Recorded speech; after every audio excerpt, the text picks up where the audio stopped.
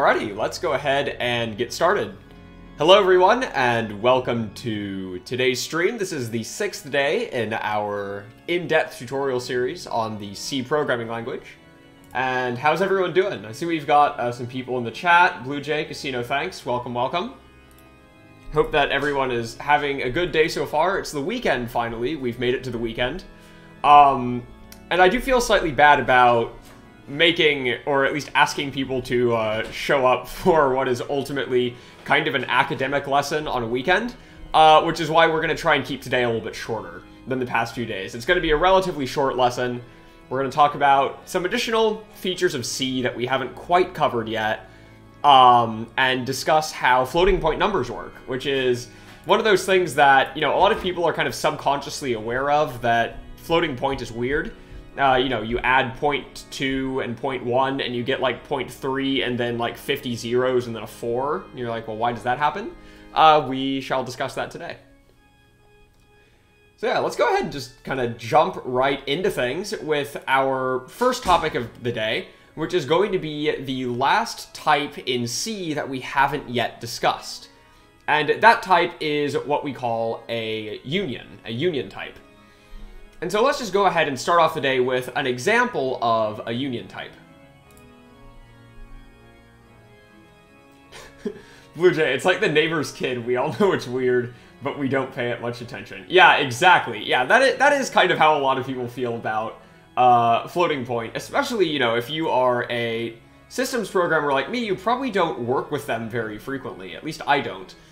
Usually if I need a non-integral type, it's fixed point.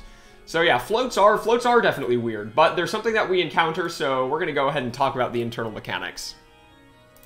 But yeah, first let's just start with something nice and simple for the day, which is unions. So let's go ahead and make a new program here. It's a very simple C program. We'll just call it unions.c. Awesome. We'll go ahead and make sure that we can build this. Alright, add it to our CMake lists.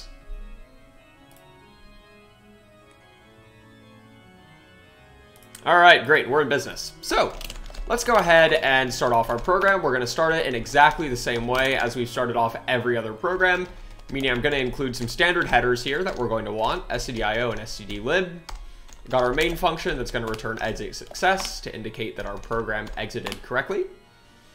And now we're going to go ahead and talk about unions. So, structs in C, so let's say when we wrote a struct, you know, we have to give it a name, so let's just call it some struct. When we wrote a struct in C, we listed a number of data members inside of that struct. And so let's say that this struct is going to contain an integer and a float. So yeah, so we've got a struct here that contains an integer and a float. And we discussed how values are laid out in memory within structs, meaning that, you know, we have to consider data alignment as we lay them out, but our data are laid out sequentially. And so if we were to go ahead and print the size of this struct,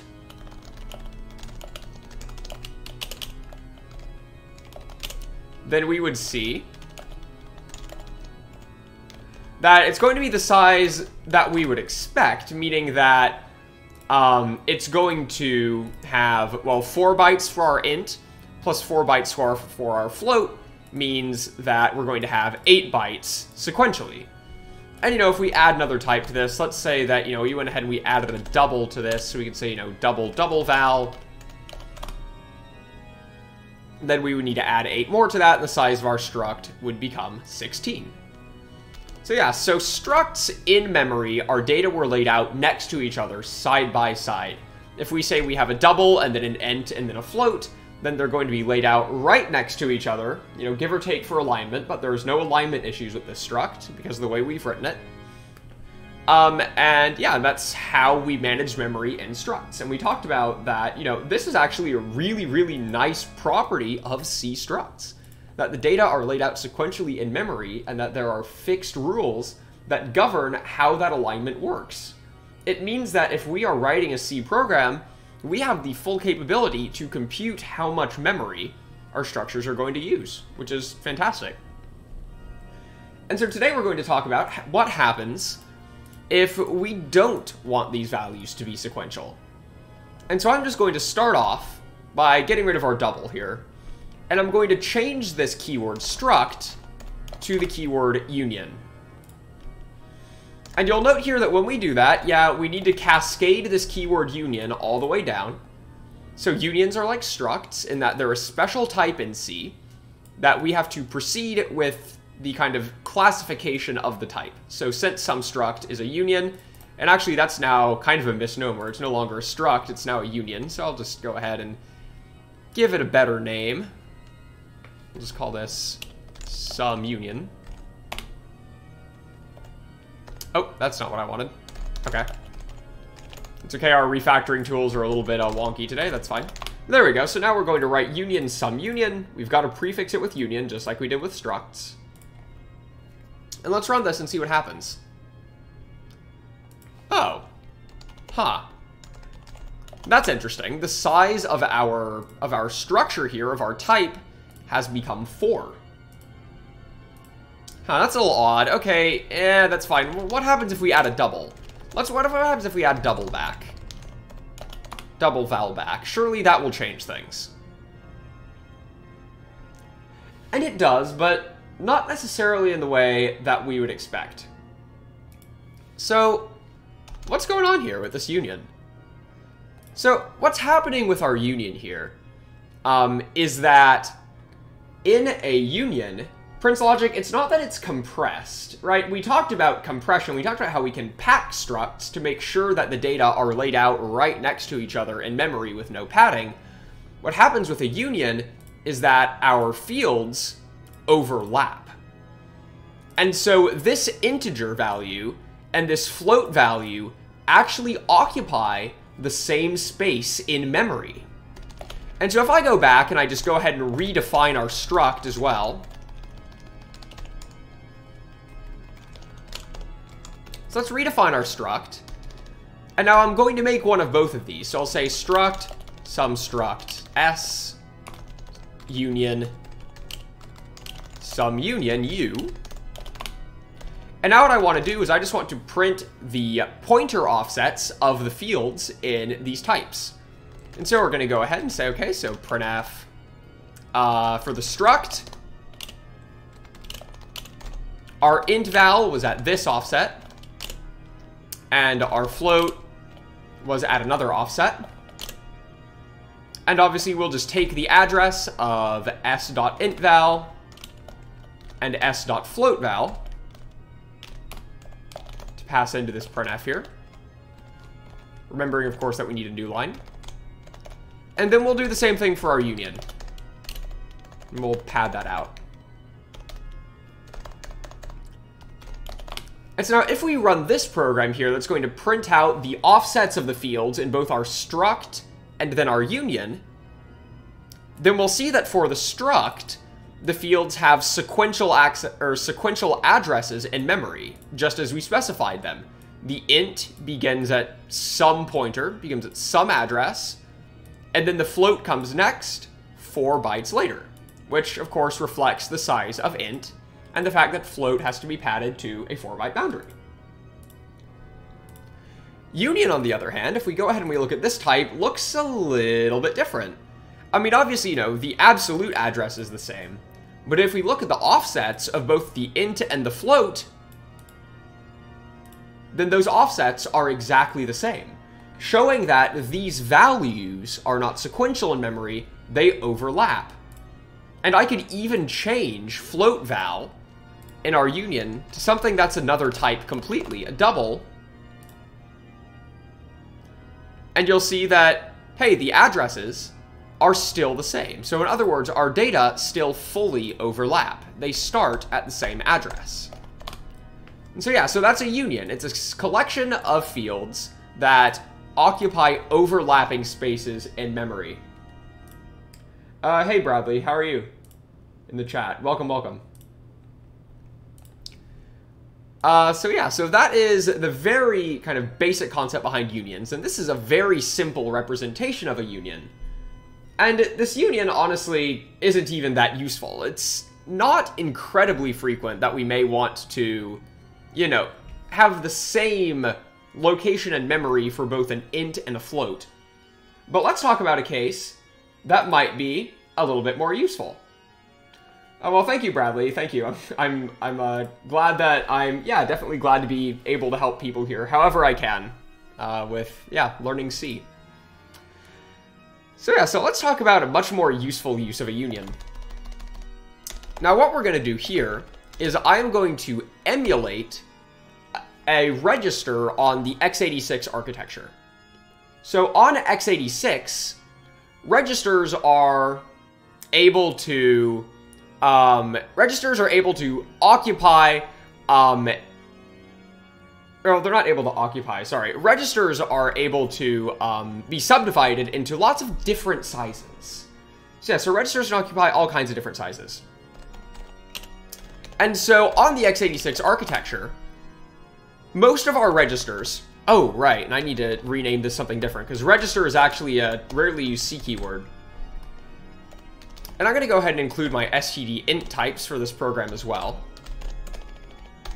So every register, other than, you know, some very special registers that are used for what we call SSE,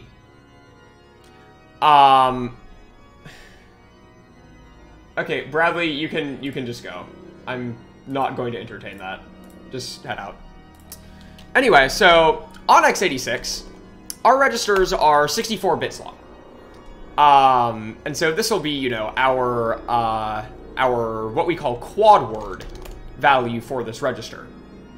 And so yeah, all of our registers are 64 bits long. If you look at an x86 processor, then you'll see we have lots of different, apologies, we're getting a bit tired today. Lots of different registers, and you'll see that some of them, there's this kind of naming convention that our long word, our quad word, 64-bit registers all begin with an R. And so if you look at a diagram of an x86 64 CPU, then you'll see that we have register names like RAX, RDX, RSP, RSI, etc. No, I don't think anyone's actually laughing at that story. That's kind of horrific. And actually, let me take 1 second here.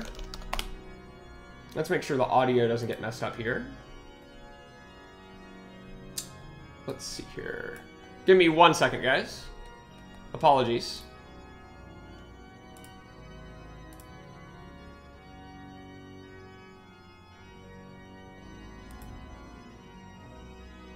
Okay, there we go. All right, that is an overall improvement to the quality of the stream.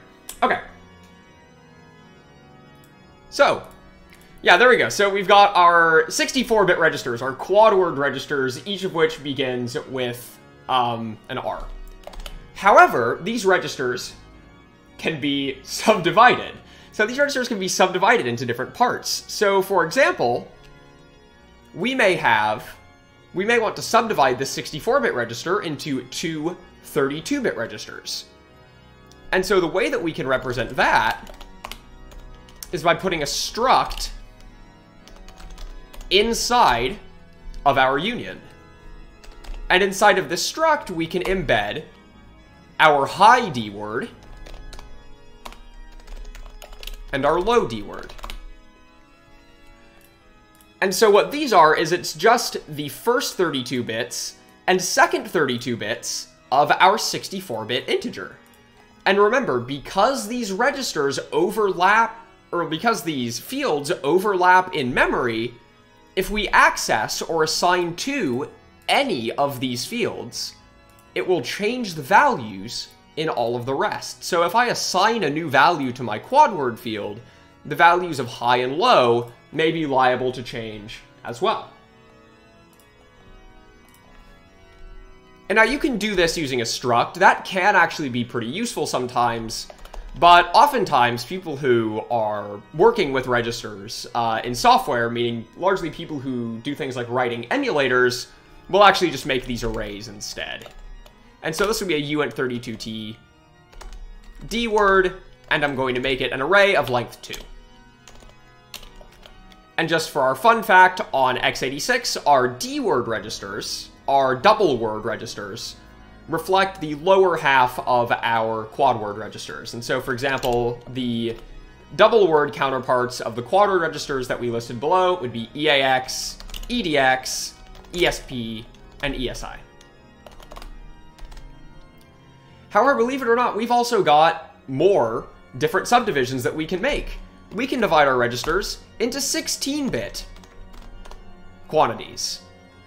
And we'll have 4 of those to make up our quad word. These, of course, being the register names like AX, DX, SP, and SI.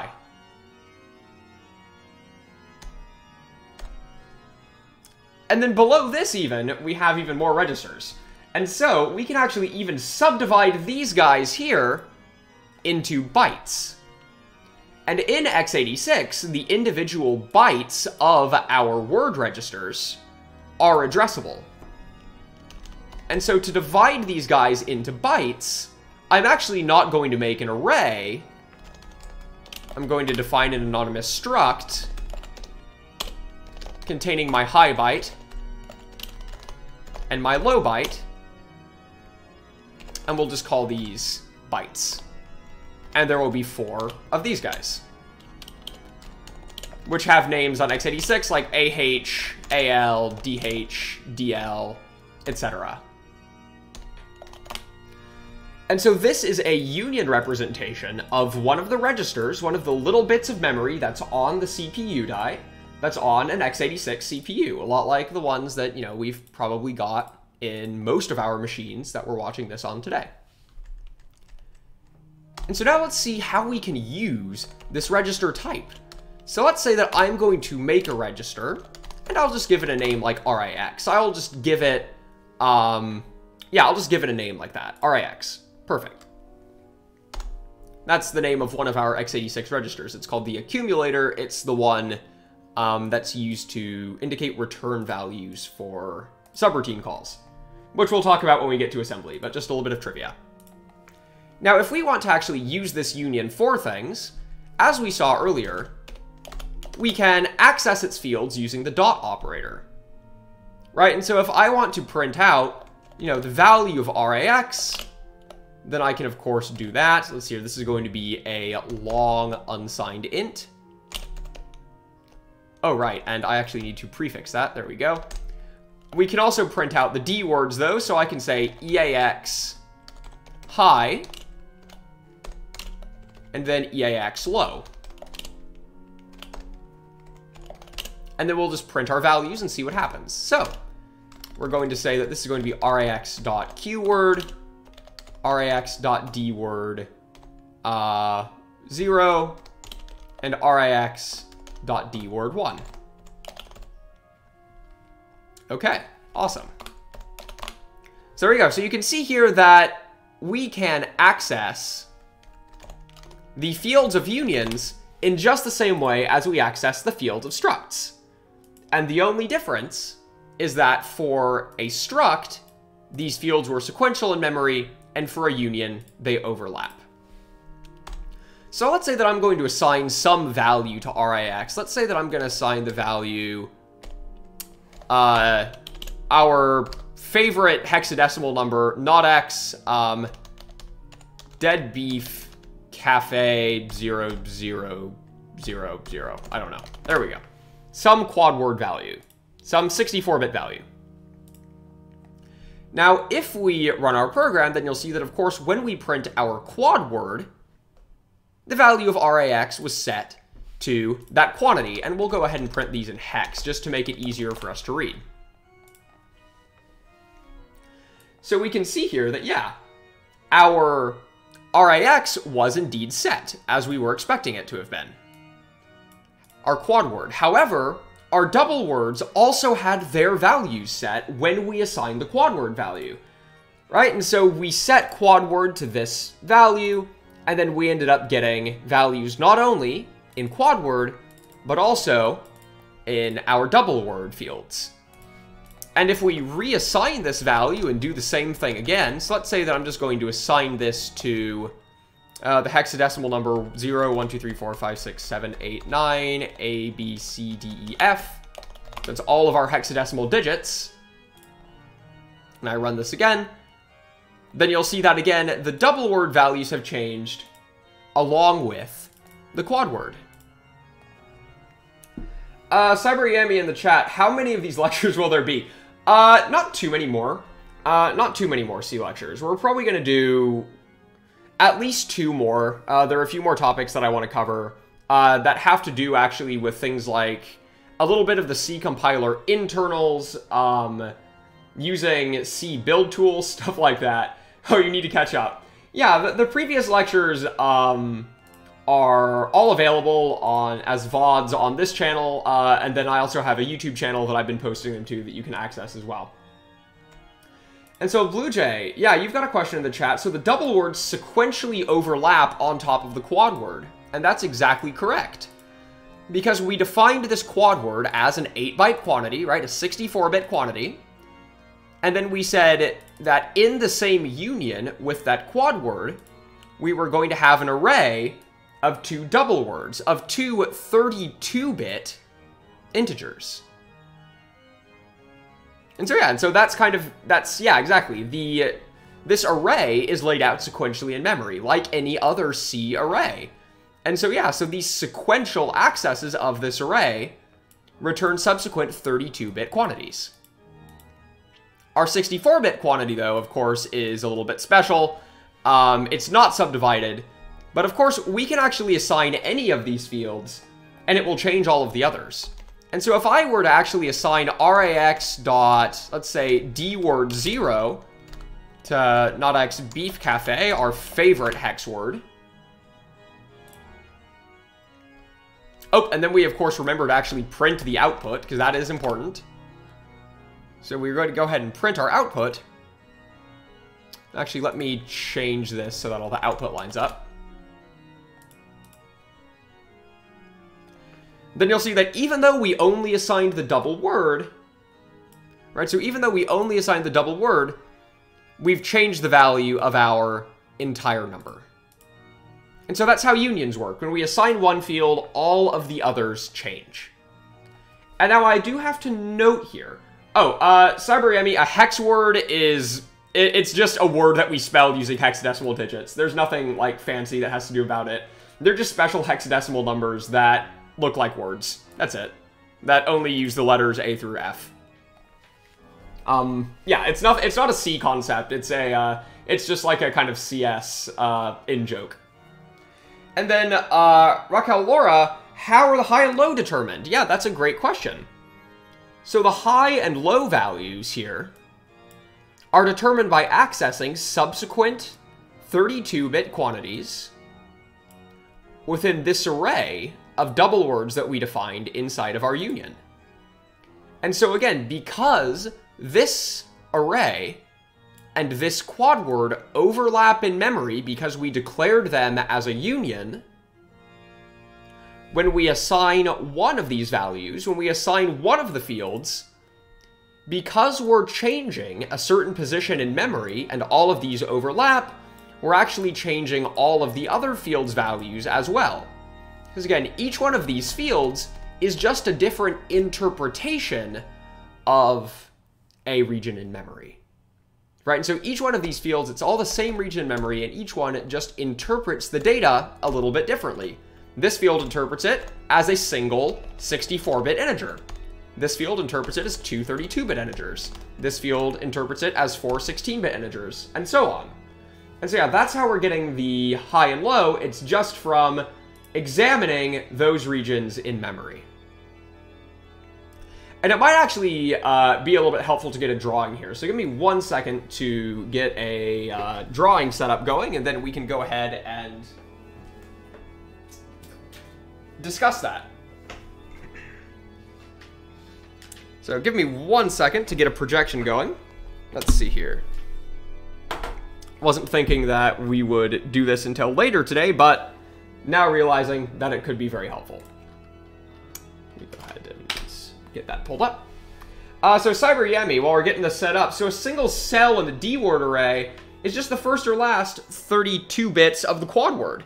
Yeah, exactly. Because the array and the quad word overlap in memory, right? The first 32 bits of the array is the first 32 bits of the quad word.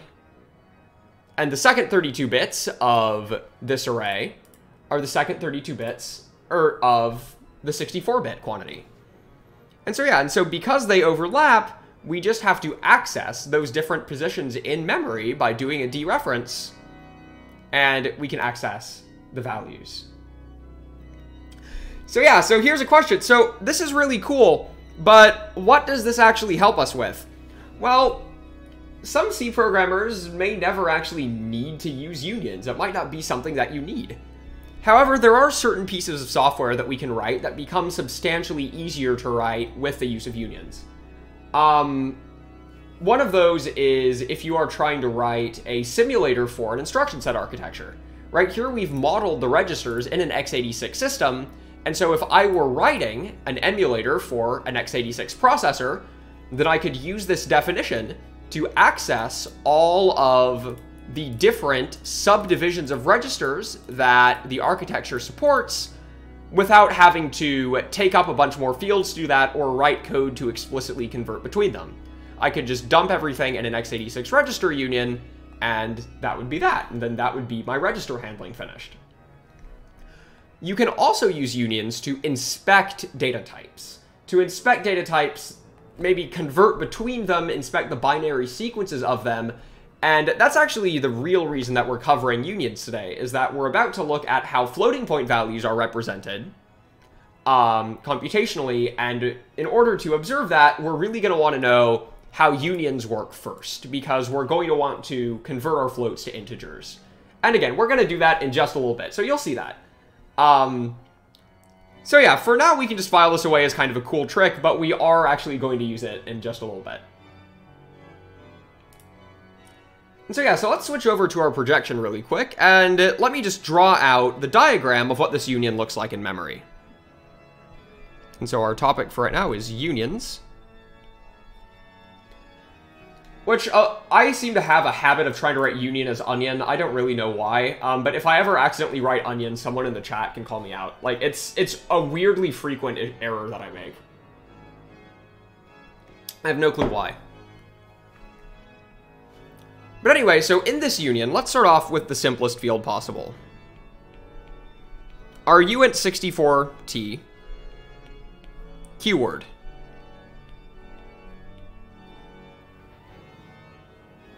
So let's go ahead and draw out this quad word.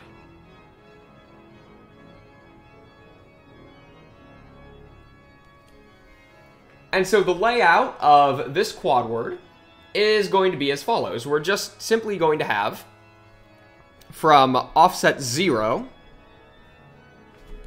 to offset 64. This entire thing is just going to be occupied by keyword, by our uint64 sub t. When you haven't had lunch yet. Yeah, I actually haven't, so that might be pertinent. And Blue Jay Smash Mouth intensifies. Yeah, we could play the song from Shrek, but I don't want to get DMCA'd. Okay, so next we're going to move on to our uint32 sub t array.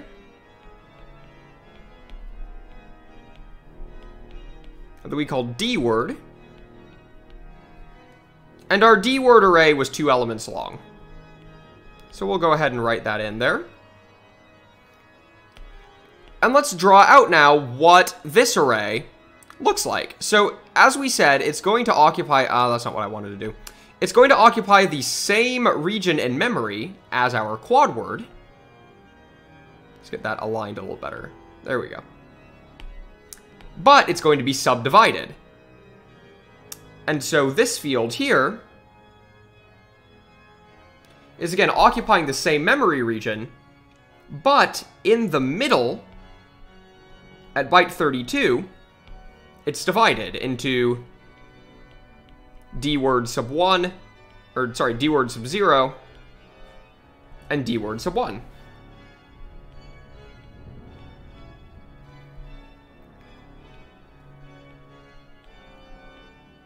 And so you can see how when we assign to d word sub 0 or d word sub 1, we're also technically assigning part of q word, because again, these values overlap in memory, so when we assign down here, it's going to get passed up to all of the other fields as well, because it's just the same region in memory.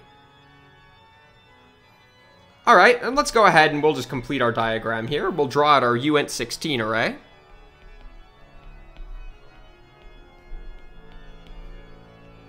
And this is just our array of words. We've got 4 of those guys. Go ahead and draw a rectangle for them. Okay, we've got another question in the chat from CyberYami. Why do we use a hex number instead of a regular base 10 number? So the reason that I'm using a hex number is that, remember that in hex, every digit converts to exactly 4 bytes. 4 bits. Every digit reflects exactly 4 bits in the binary string that our integer really is under the hood. And so by using hex values, we can see that they'll be subdivided when we try and access subsequent fields, which just makes it a little bit easier to see how the union is working, right? We can see very clearly that if we have dead beef, cafe, blah, blah, blah, then we can see where it splits on byte boundaries. Versus if I were to use base 10, it would be basically random looking, and that honestly wouldn't really be very helpful for us. And so yeah, so that's why we're using hex. So anyway, here's our word. Our word, again, is now going to be split even further. So we're going to have word sub 0, word sub 1, word sub 2, and so on.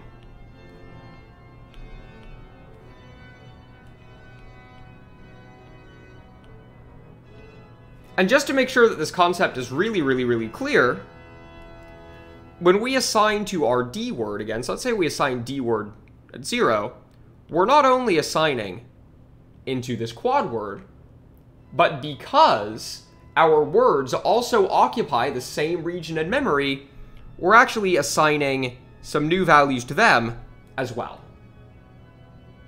And so yeah, so that is unions. We've got an overlapping region in memory in which we can place, or in which we can subdivide different values in different ways. And so yeah, and that's why we like unions. They're very useful for getting different representations of the same underlying region of memory. And just to answer the question as well of like, what are some extra uses of these things? Like where, you know, the kind of the perennial question of where do I use this in the real world, teacher? C programmers oftentimes will also use this idiom called tagged unions, which means that we actually can have a form of polymorphism by writing a union that contains a tag, which is usually some type of enum, and then we can also have the actual values. So let's say we wanted a tagged enum or a tagged value that can represent both an int or a float. Then that value would contain, you know, enum type, and then a union containing both an int and a float, and we could use the tag to determine which union field we want to access. Raquel Laura, if d word sub 0 and d word sub 1 are different values, how do we know what q word will be? Well, right, so d word sub 0 and d word sub 1 occupy the exact same region of memory as q word. And so if you want to determine what q word's value is, then you would just reinterpret this 64-bit sequence as a 64-bit integer, and then you would get your q word. So in other words, these two really just combine to make up our quad word value. And because they occupy the same region in memory, if we assign to one, then we're actually assigning to all of the fields at once. Makes sense. Okay, good. Glad we were able to clarify that. Awesome. And now I do have to note here, before we move on, that technically what we're doing in this little sample program is we're actually making use of some undefined behavior. In the C standard, it's actually undefined what happens if you assign one union field and then access another. And so by assigning D word, then accessing Q word, we're actually exploiting some undefined behavior in our compiler. But I will note that I've never seen a C compiler that doesn't do this. So it's basically a standard behavior, and so we can actually rely on this undefined behavior in order to write programs like the one we have here. Alright, so the next thing that we're going to do now is let's move on to discussing our next topic, and this is a pretty difficult concept purely because I think there is math involved, and also because it's just very unintuitive. It really is a pretty unintuitive concept. And so what we're going to talk about now is how floating point actually works. Like when you write float or double and you add these values together, what actually happens under the hood? It's not something that lots of people think about, but it is something that's important for us to know as systems programmers. We want to know exactly what our data types look like underneath the veil of abstraction that C provides. And so let's go ahead and begin discussing floating points. And to do that, I'm going to write another union. And so I'm going to write this union called floating point. And this union is going to be extremely, extremely, extremely simple. It's only going to contain two values. It's going to contain an integer that I'm going to call ival, and a float that I'm going to call fval. And that's it. So, remembering, of course, that int and float have the same size. Both of these are 4-byte quantities, or 32-bit quantities. When we assign to one of these fields, we will assign to both of them.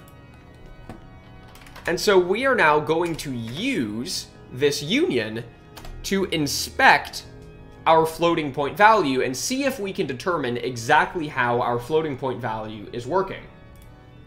So what I'm going to do is I'm just going to make a floating point union. So I'm going to say union floating point fp. And I'm going to assign fval to just some floating point value. Let's say I'm going to find it to like 47 I don't know, 625. Something like that. 47.625. And you'll notice that we get a warning, and we're going to ignore that. If you want to specify that this is specifically a float instead of a double, we can append an F to it. And now what I want to do is I want to print the integer value that is stored inside of our union. And so here we've assigned a floating point value and we're going to print an integer value. Okay, that's fairly straightforward. Let's see what happens. Well, that's not very intuitive. Right? That's really not very intuitive at all. I mean, 47.625 we know is not this giant number in hex.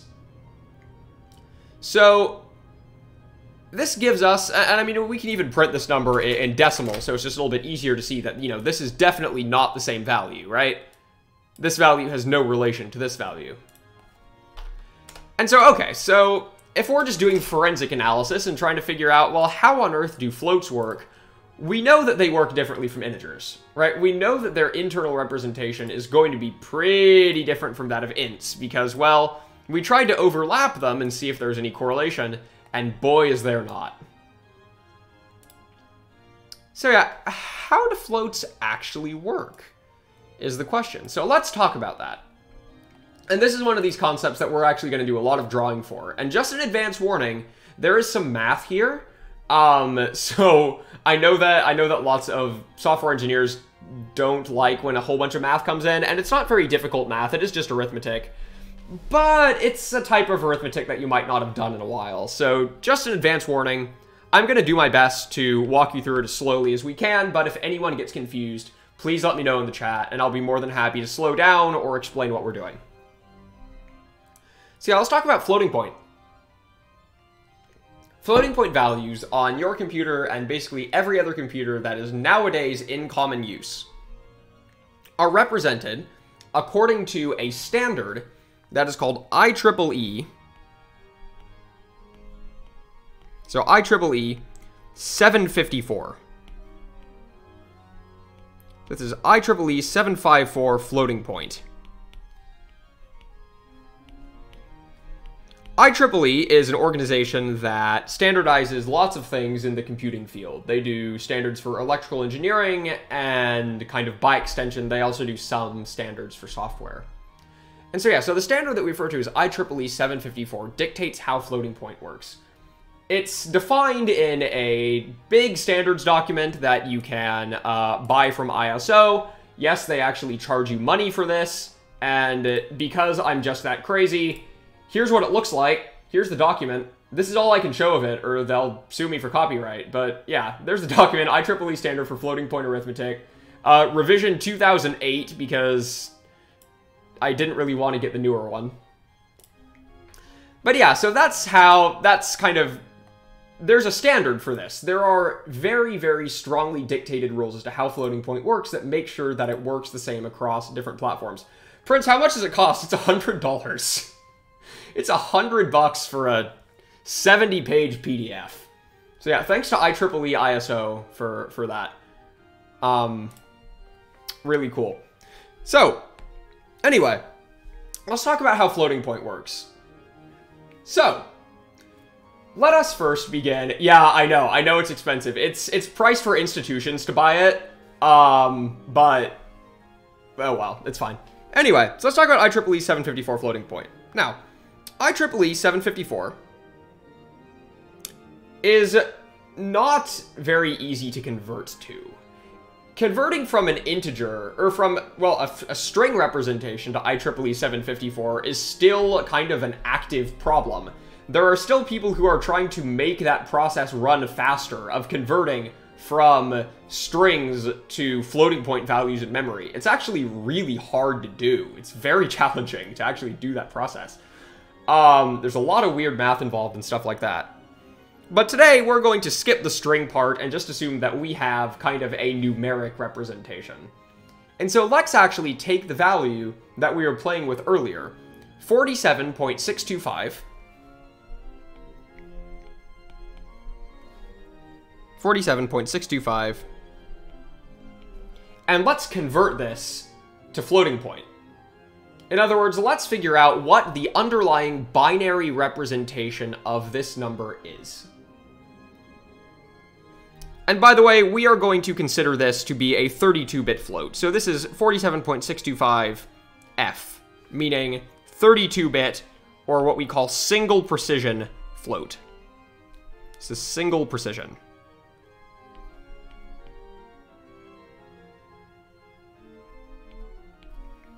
Alright, so internally in memory, a floating point number looks like this. So, in our floating point number, we have a fairly large number of fields.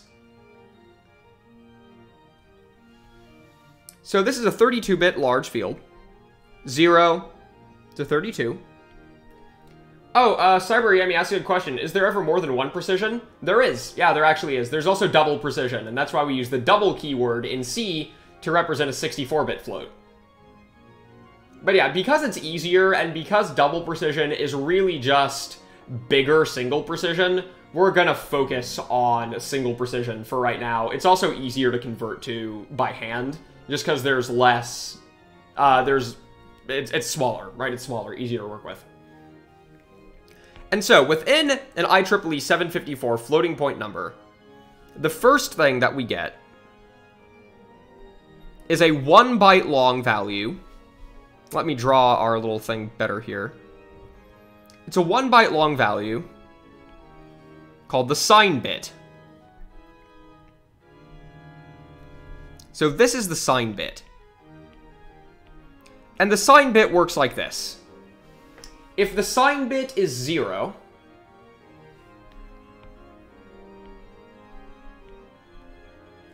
then we have a positive number.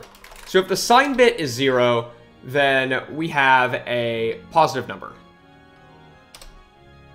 Or is that right? Oh, I'm now doubting myself.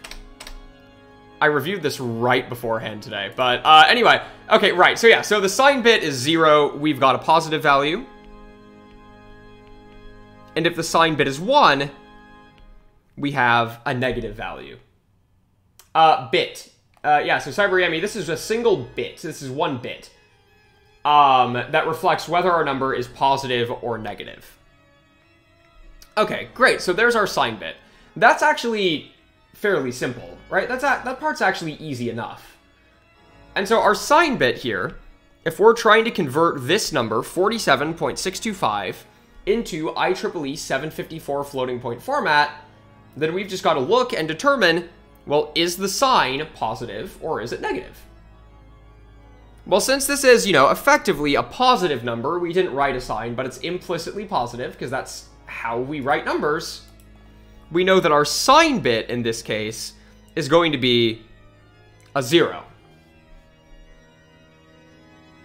There we go. That's not too bad, right? That really wasn't too bad at all. We've actually solved the first part of our number without really even having to do very much math.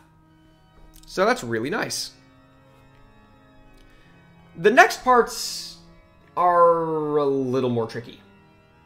So after the sign bit comes an 8-bit quantity called the exponent. And so this spans from bytes 1 to 9. It's an 8-bit quantity that we call the exponent. This is the exponent. And then the remainder of our value is a portion that actually goes by a number of different names. You may see these names are the most commonly used. It's either called the significand,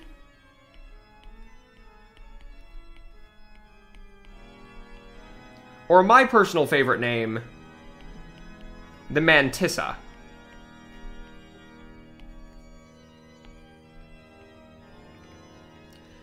And as we're discussing these two values, we have to discuss them together. There's really no way around the fact that these are very closely intertwined. And we've got a question for Prince Logic. Is there unsigned float? There is not. There is not an unsigned floating point format in IEEE 754.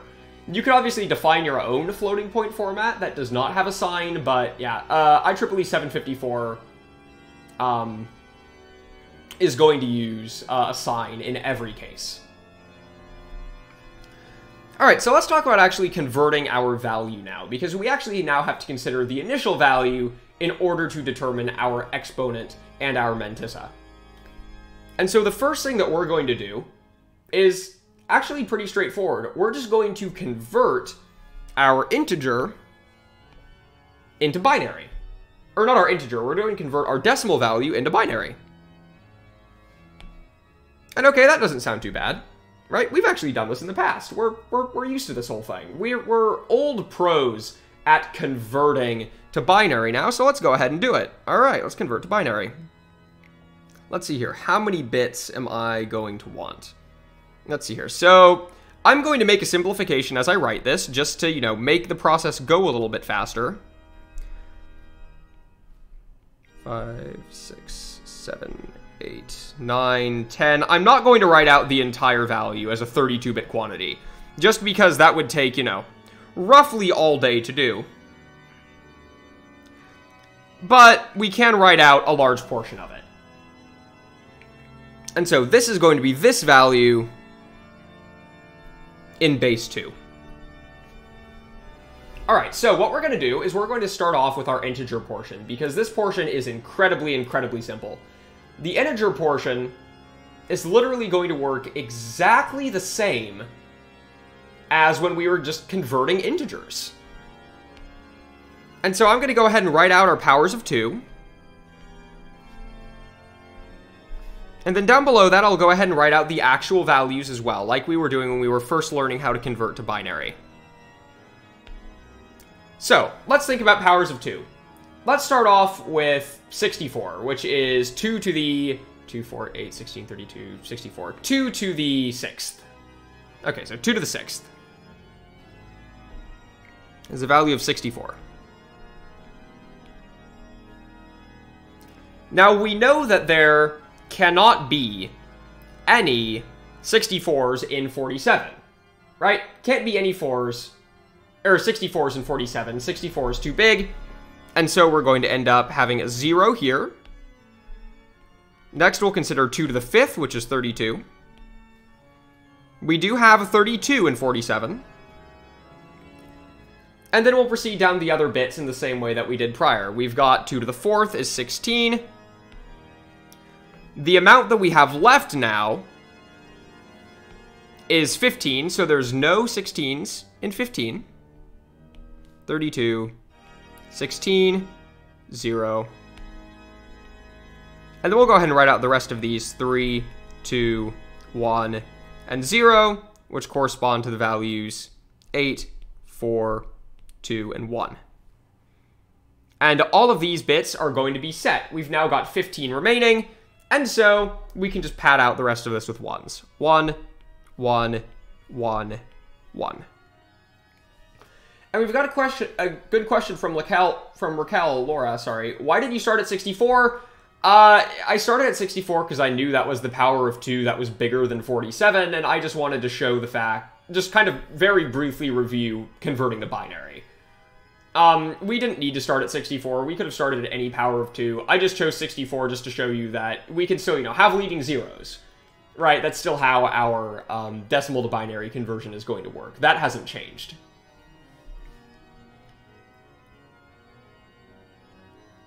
Alright, now let's do the hard part. So you may have noticed that we've now handled our 47, and that's cool. But we've still got some stuff left. We've still got a 0.625. Now what on earth are we going to do with that? Well, here's what we're going to do with it, and this is kind of fun. We're going to keep going. We're actually just going to keep going with our binary conversion, continuing to consider smaller and smaller powers of 2. And so, 2 to the negative first, if you remember, 2 to the negative n, or really any number to the negative n, but we're working with 2 here, is equivalent to 1 over 2 to the n. Right? Basic exponentiation, when we negate the exponent, we're indicating that we're taking the reciprocal. And so what we're going to do now is we're just going to go ahead and write out our fractions. So, 2 to the negative first, 1/2. Negative second, 1/4. Negative 3, 1/8. 1/16. 1/32. Oh, and I wrote those in the wrong color, but that's fine. So yeah, so we are actually just going to keep going, and we're going to keep converting until we've gotten as close to our number as we are able.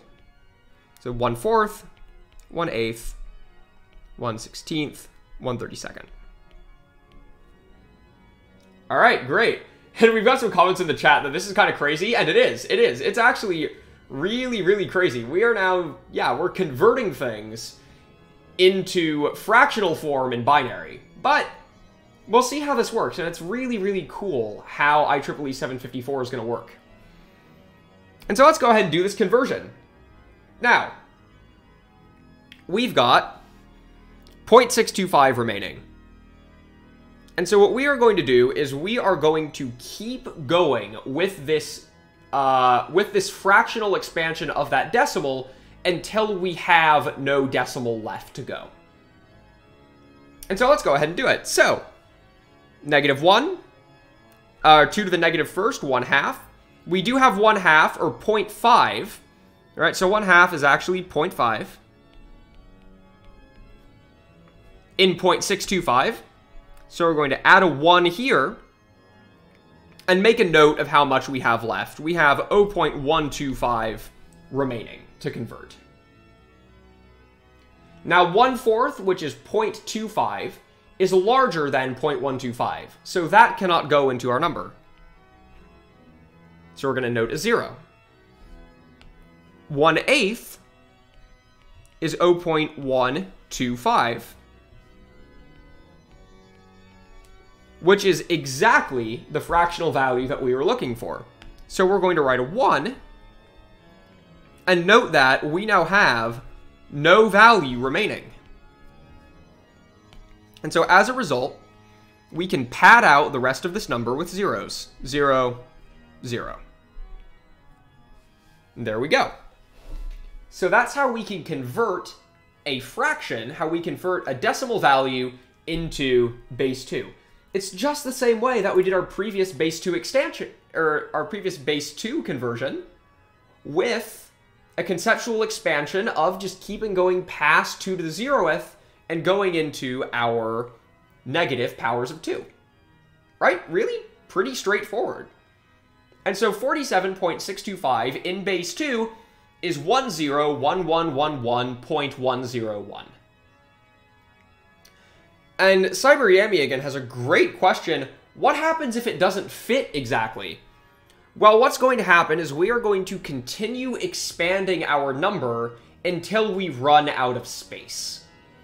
And so we're just going to keep going all the way down the chain until we run out of space to convert. And this can happen with complicated fractional values or fractional values that just do not decompose down to an even power of 2. It actually happens somewhat frequently. And so as Blue Jay asked, we're going to lose some precision, right? You're going to keep writing values off the end. You're going to keep writing values, keep writing values, keep writing values, but then eventually you're going to hit a wall. And that wall is when we run out of space in our floating point value. And so what we do at that point is we stop. We're just gonna stop.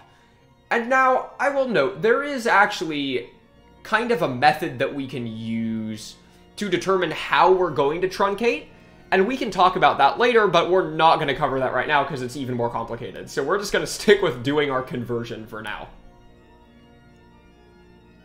How do you know we run out of space? Well, these things are a fixed size, right? Like this single precision float is a 32-bit quantity, and so we know that if our value has exceeded the amount of space we have for it, then we're going to have to round off.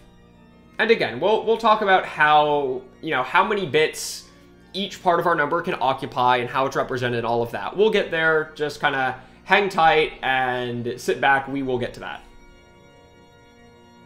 So great. So now we've got our binary sequence. We've determined that 47.625 in binary is 101111.101. Awesome. So now, what do we do with this? Well, what we're going to do now is in IEEE 754 floating point, we're going to define that our number is written in scientific notation. So what that means is technically, this number right here that we've written is multiplied by a factor of 2 to the 0th, right? In other words, it's multiplied by 1. What we want to do to put this into scientific notation is we want to move our decimal point until there is a leading 1 in front of it. And so we're going to move this decimal point until we get to a leading 1. And so let's figure out how we're going to do that. Alrighty, so our 2 to the 0th number, our number that is not in scientific notation, is this number. Now let's count the number of bits by which we're going to need to move our value to get into scientific notation. And so I'll note here that the red decimal point reflects, oh, that's the wrong color, times 2 to the 0. And the blue decimal point, which we're going to move 1, 2, oh, hand shook there, 2, 3, 4, 5 places to place right here. So since we had to move that 5 bits backwards, we're going to say that this number is 1.01111.101 times 2 to the 5th. right? We had to move our decimal point 5 bits backwards, and so we're going to say that our scale factor now is 2 to the 5th. And now, what happens now is that we are going to look at our exponent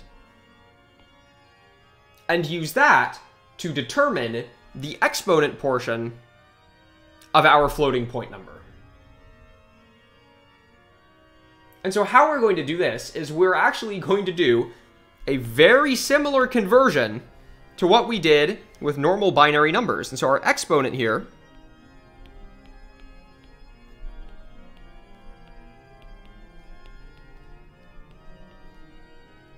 is going to be 5, right? This 5 that we've ported over from our scientific notation. And to that 5, we're going to add 127. All right. What is the 127? Why is that there? First, let's do our arithmetic, because otherwise I'll mess it up. So 5 plus 127 is 132. This 127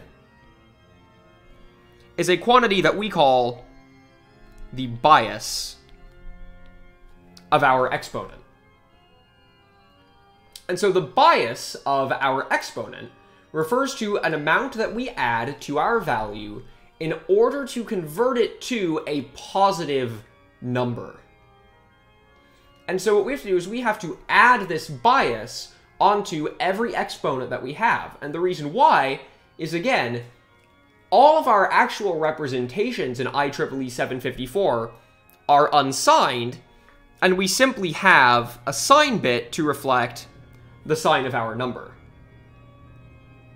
And so we add this bias to our number so that we can accommodate both positive and negative exponents in the same 8-bit space. Yeah, exactly. It's pretty crazy. And how do we figure out what the bias should be?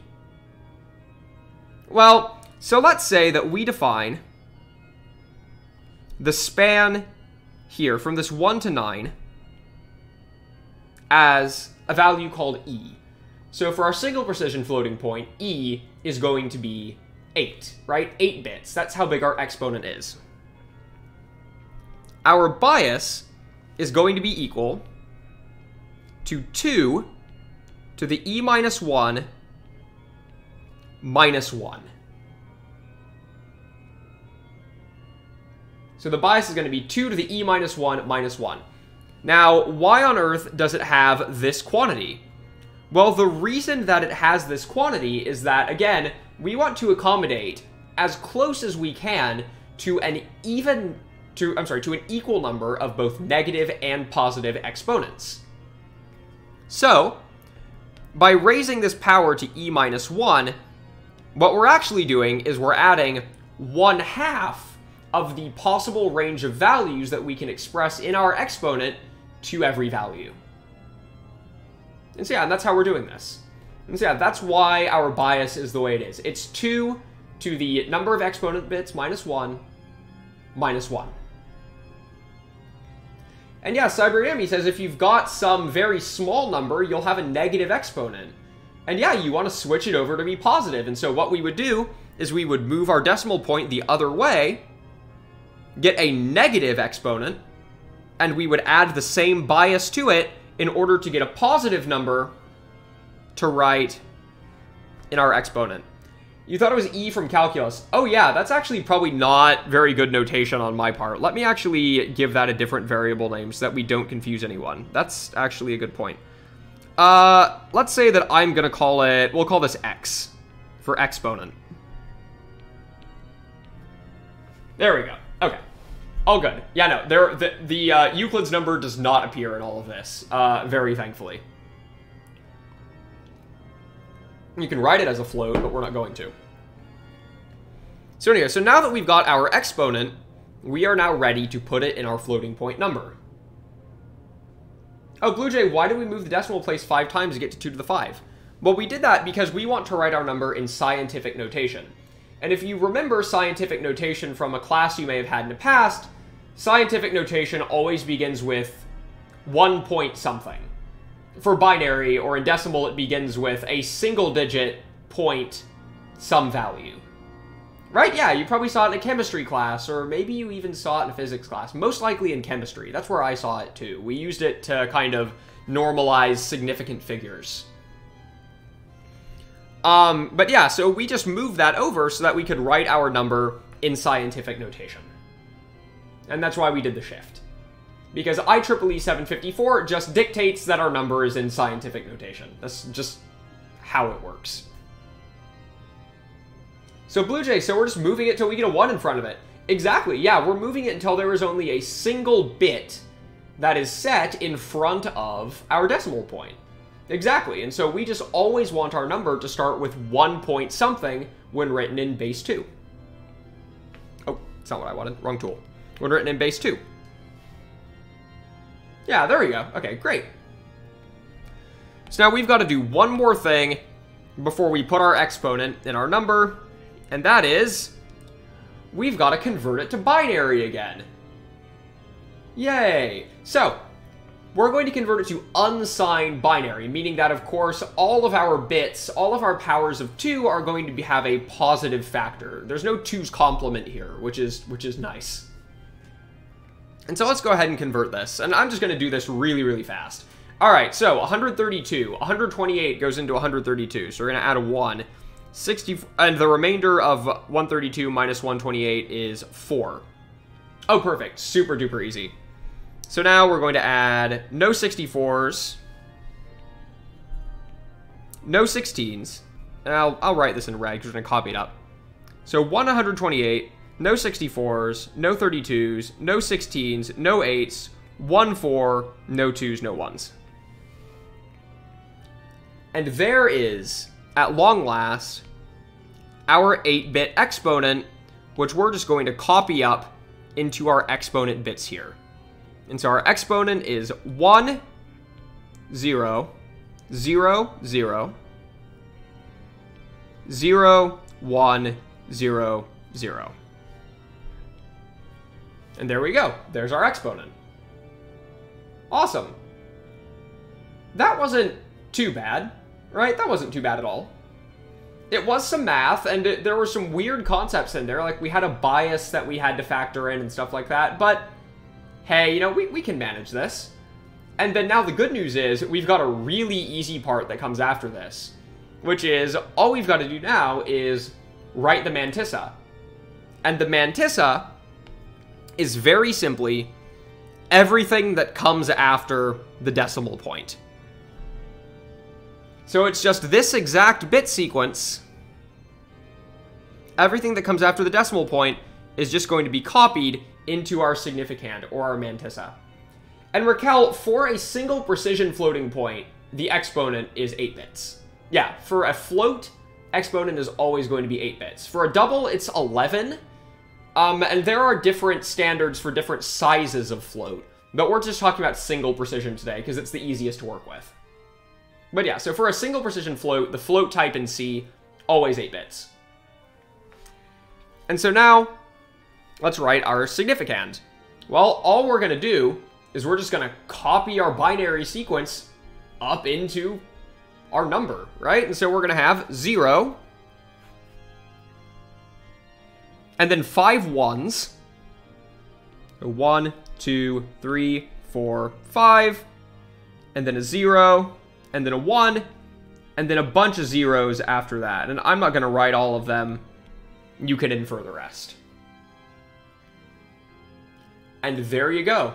That right there is our IEEE 754 floating point number in a nutshell. Cool, right? Pretty cool. This is how numbers, this is how decimal numbers, how floating point values, decimal values, fractional values are represented at the hardware level. And we've got a comment, CyberEM, you'd have to get a pretty awful exponent to make it any bigger. I mean, well, you know, hey, sometimes we want really big numbers, and you can represent those using higher width, higher precision floating point values. Raquel Laurie, you actually like this. That's great. Yeah. I think this is one of these really, really cool things that You know, it honestly, you could go probably your entire life as a programmer without knowing this, but I don't know. If I were in that position, I just feel like I were missing something. Like, you know, I'm sure that everyone's wondered, why does floating point round off happen, right? Why when I add 0.2 and 0.1, I get 0.3 bunch of zeros random junk? Well, now you know. It's because of IEEE 754 floating point. And so Blue Jay, we got the significand by simply copying everything. Oh no, you're good. It's okay. It's all right. No worries. No worries. Happy to answer questions. This is really hard. Like, this is a very difficult concept. So, you know, if anyone's confused, totally feel free to ask. It's fine. This is tricky. And so our significand is quite simply all of the bits that come after our decimal point after we have converted our number to scientific notation. Right, so we started off with the value 101111.101, blah, blah, blah. We moved our decimal place from here over 5 bits in order to get our scientific notation. And then we just copied all of the bits after the 1 into our significand. And now, why don't we include the 1, right? You might be wondering, it's like, hey, why don't we include the 1? Like, what about this 1? Like, you need that, right? Well, here's the thing. When we are converting this value, we know that the 1 is implied, right? If we convert to scientific notation every time, then this value is always going to start with a 1, meaning we can leave it out and get ourselves an extra bit for data, for the actual value. And so yeah, so that is why we convert to scientific notation, is because it lets us save that extra bit. Amongst other things, but it lets us save the bit, and, you know, I think that's pretty cool. I think that's actually pretty useful. Okay, let's see here. Yeah, I mean, yeah, so we had a question, yeah, Raquel Laura, sorry, I can't talk. When do we use floating point? Well, we'll use floating point anytime we need to represent fractional values. Right, a good example would be, and note, don't use floating point for this. This is actually a bad use of floating point, but the first thing that comes to mind for people is money, right? You can buy a television that costs, you know, $625.99. And so yeah, so we just need to have decimal values sometimes to be able to do math with them. Currency is a bad use of floating point because of precision and you don't want round off and all of that, but it's an example of a decimal point. Or, you know, if we were considering, what would be a slightly better use? Now, I work in fintech, so everything that comes to mind for me is like money. But there are other uses. You know, if we were doing just some math, right? We were just trying to do math. Or yeah, Cyber Yami mentions GPA. Right? If you earned, let's say that, you know, you earned 4 credit hours for a course, or you took a course that was 3 credit hours, and you got an A- in that course. And your university assigns a GPA of 3.75 for an A-, well, then we would need to multiply these two numbers together in order to get your total number of GPA points. And so that's just an example of where we might use floating point, and where actually, you know, only having a few decimal places is probably good enough. Now, I would still certainly hope that our universities are not using floating point for our GPAs. I would hope they'd be using fixed point, but hey, you never know. So yeah, so we're just going to use these anytime we need a fractional value. And now let's see why we talked about unions today. Well, we broke this number into 3 components: sign bit, exponent, and significand. Oh, a fixed point is basically just an integer that we keep track of where a decimal point goes, right? And so we could express this number 47.625 would become 47625 times 10 to the negative 3, which we would write in kind of a traditional fixed point notation as 47625 f negative 3. That would be fixed point. So we're actually keeping it as an integer, which avoids floating point round off, but obviously we have much more limited precision. Yeah, exactly. To avoid truncation, to avoid floating point round off, to avoid, yeah, just the imprecision that comes with this. Yeah, very good question. But anyway, we learned about unions now, and we could actually use a union not just to inspect the integer value of this float, but to look at the different parts of it as well. And so let's go ahead and do that. So I'm going to write a struct that I'm just going to call IEEE 754. So IEEE 754. And note that I'm not giving this struct a name. I don't actually need to do that in C. Because it's a named field, I can just say, you know, floating point dot IEEE 754 dot one of this struct's fields, and we don't actually need to, and we don't need to actually name the struct, because it's not being used outside of this union. Anyway, let's go ahead and now see what happens if we copy in all of our bits, or all of our components from our IEEE 754 representation. So, let's say that we're going to have an int. I'm going to call this sign, and I'm going to specify that it has a size of 1 bit.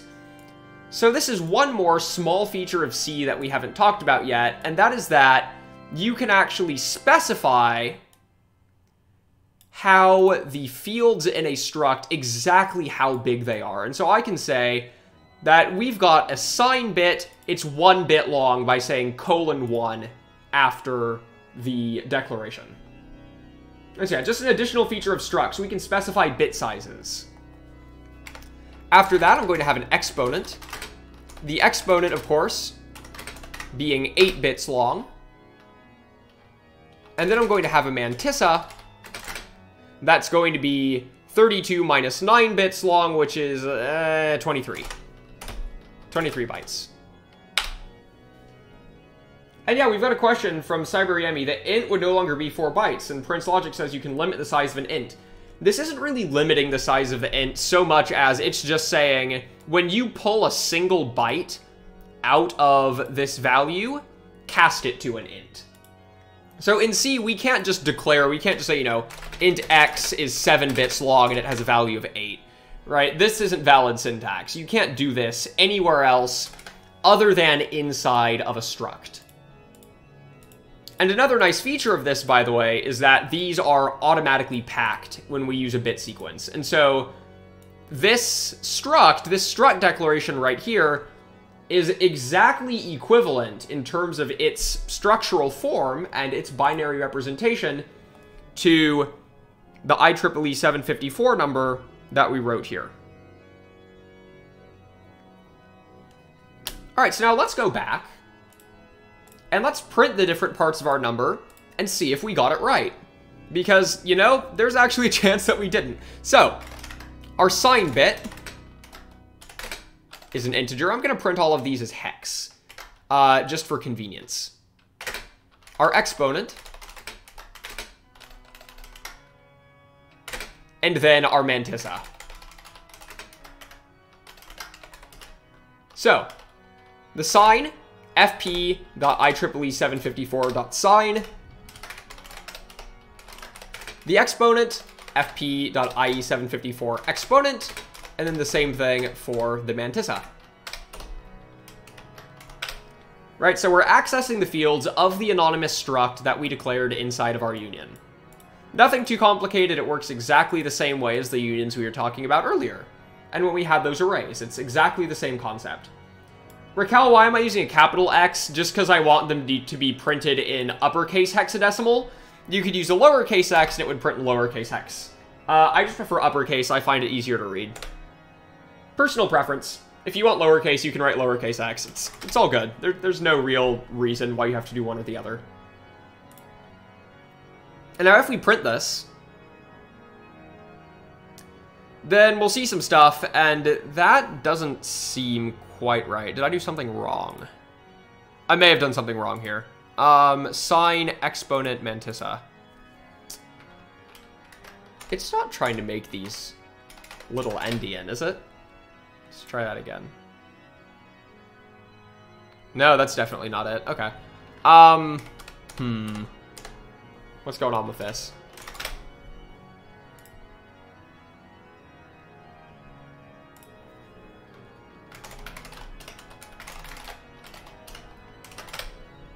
Let's try this again. And that actually throws an error. Okay, wow. Okay. Interesting. Well, if we go back and we actually just print this as an int, we can just add ival back. Then we can actually kind of see the same thing that we were looking for. I'm not going to debug that here. That's just going to be a waste of everyone's time. So we're just going to go ahead and write fp.ival, and we can break up the hex number by ourselves. It's not really that hard to do.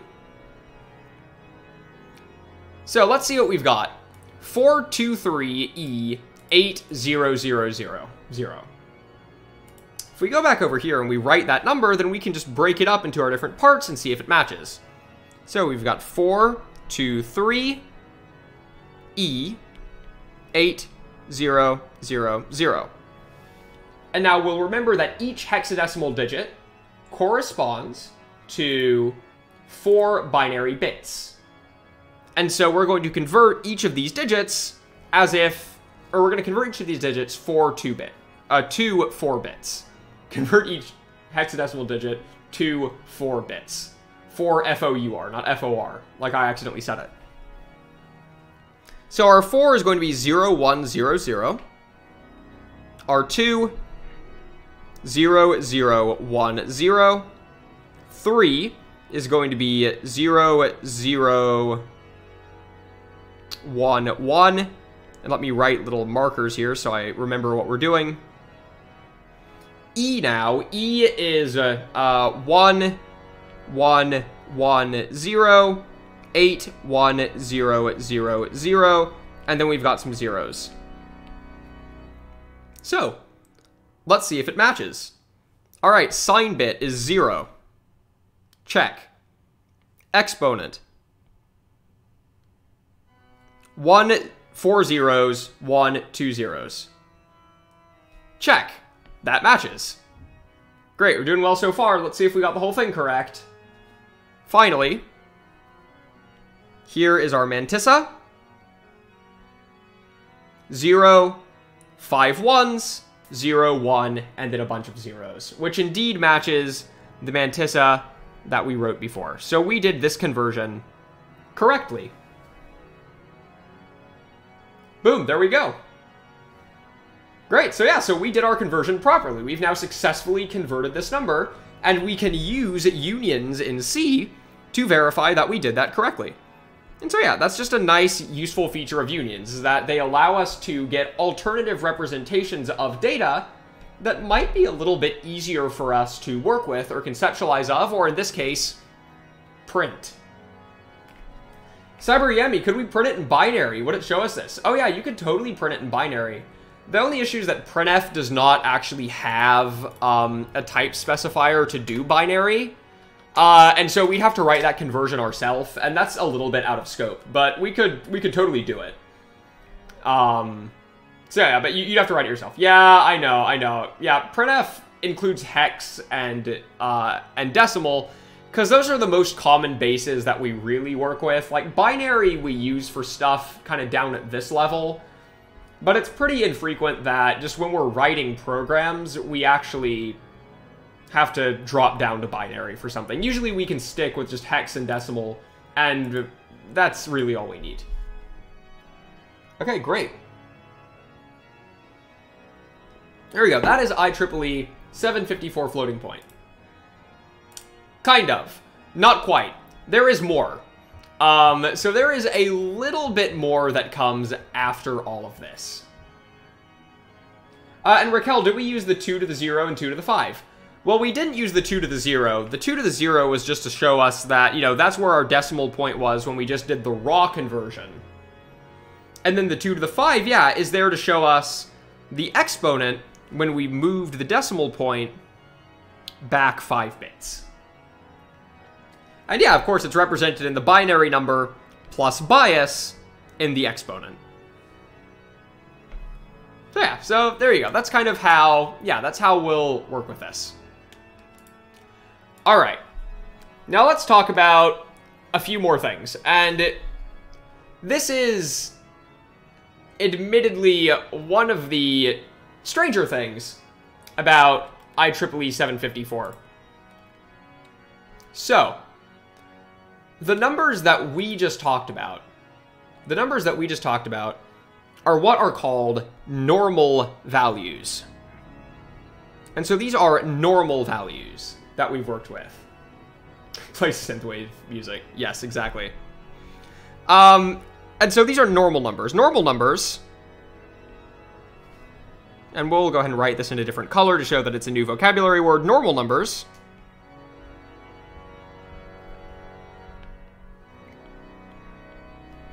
are exactly these numbers that we see here. They're normal numbers, right? They're numbers that we write ourselves, and they convert down to floating point, and we can convert them back, and they have arithmetic values, right? They're just numbers. They're numbers that we can do math with.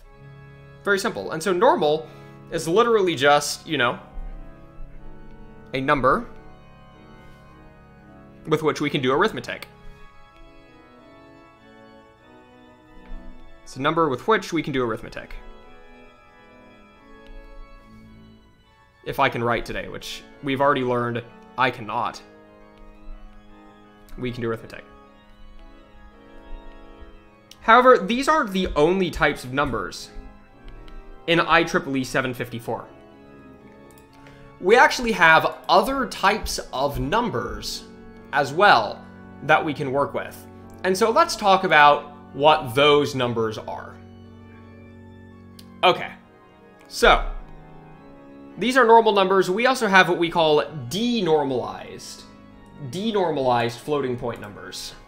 So denormal. And these are exceptional non-arithmetic values.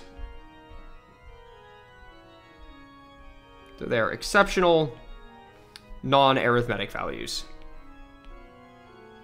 And what on earth does that mean? Well, it's actually relatively straightforward. In math, when we were working with, you know, probably in a calculus class, sounds like your teacher introducing the imaginaries. It's kind of similar, yeah. So in a math class, probably you encounter this in a calculus class at the very latest. You'll know that there were some values that we used while we were doing calculus that weren't actual numbers. They didn't have numeric values. You may remember these guys. Infinity and negative infinity.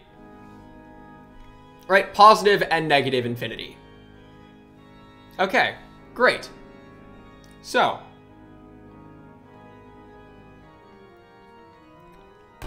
how on earth does that work? Okay, so what we are going to do is say IEEE 754 actually has a way to represent positive and negative infinity.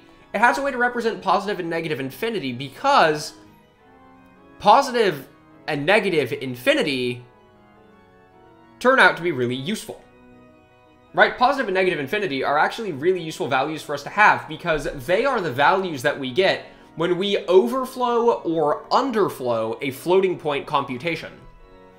And so it's not like with integers, where if we added max value to max value, they would wrap around. Floating points don't have overflow, they have what we call trapping.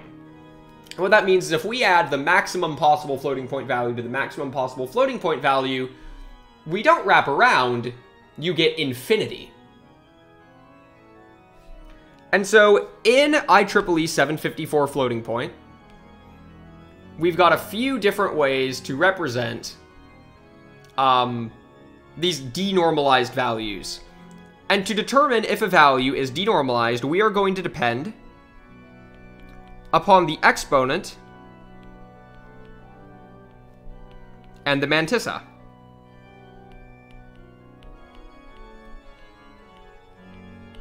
And we're going to make a little table out of these.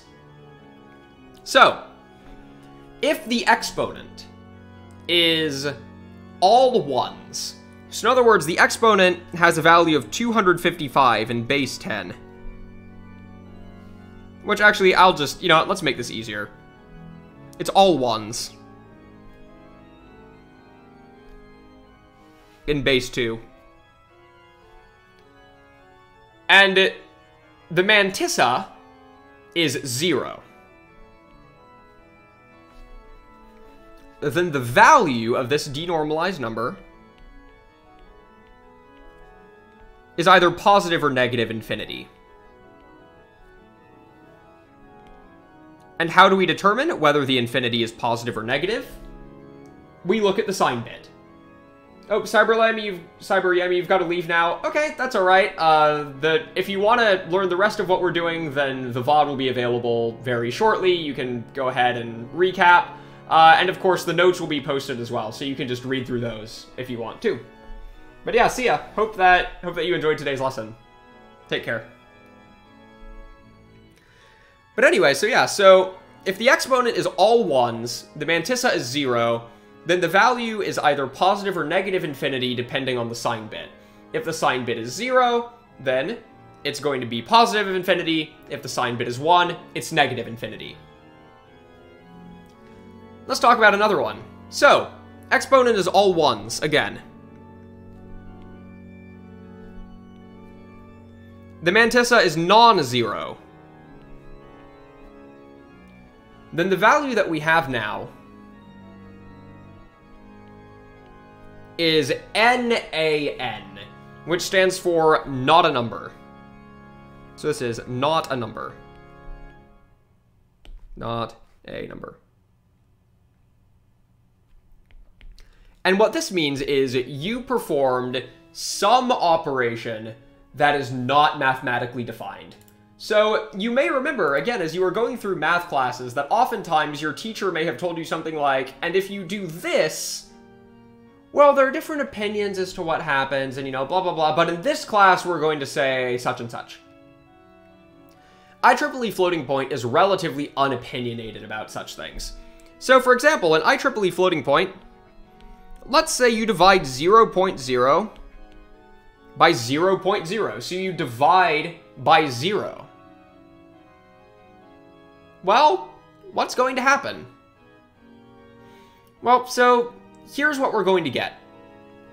If we divide 0 by 0 in IEEE 754, then we are going to get not a number.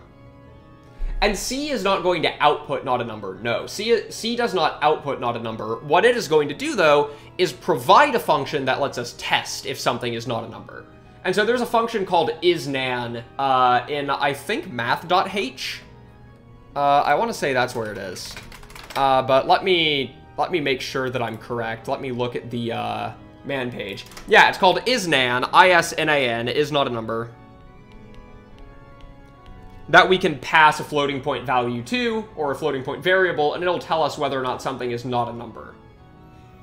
And so yeah, so not a number occurs when we have done something that is undefined.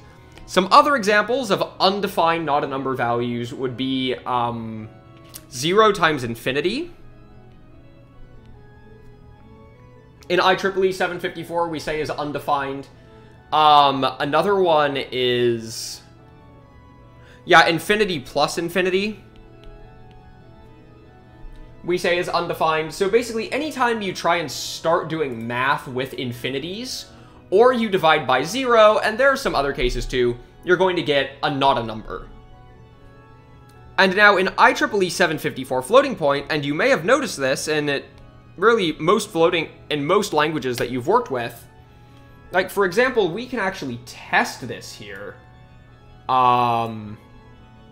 In my browser, if I can get it pulled up using the JavaScript console. So here we go. So let's go ahead and pull this up. And you can see right there, we've got the stream chat. Hello, everyone. We've got the stream chat. Let me minimize some windows so that you can see it a little better. Perfect. Okay. And let's zoom in on this. Oh, didn't mean to do that. Zoom in on this. No, zoom in on the console. There we go. And let's say that I am going to add 2 plus 2. Now, in JavaScript, which is the language that this console uses, all numbers are floating point. And so if I say, 2.0 is equal to 2, then that's true. Saying that it's exactly equal in both type and value. And now, let's see what happens if I say 2.0 plus nan, not a number. Well, the value we get is not a number. If I do 0 divided by 0, not a number. So we see that if you try and do arithmetic with nans, any value that you work with is going to fold down to, reduce to, not a number. Same thing with dividing by 0. And so yeah, we've got 0 divided by 0. And JavaScript actually provides us the same function that's in math.h. We've got isNan to determine whether or not something is not a number. So there you go. So that's kind of IEEE floating point. If you try and square root a negative number, that's a good question. I don't actually know what happens. I haven't tried to. So let's say we square root -1. It's not a number, to answer Prince logic question. Yeah, so if we try and square root a negative number, we don't get a complex number. We're going to get not a number. Just because if you had to deal with complex number conversion every time you worked with floating point, then it would very, very, very quickly get kind of unwieldy. So yeah, so there you go. So that's what happens. So anyway, that is nan, not a number. We've got some other denormalized values as well. So let's say that the exponent is 0. So the exponent is 0. And we have a non-zero mantissa.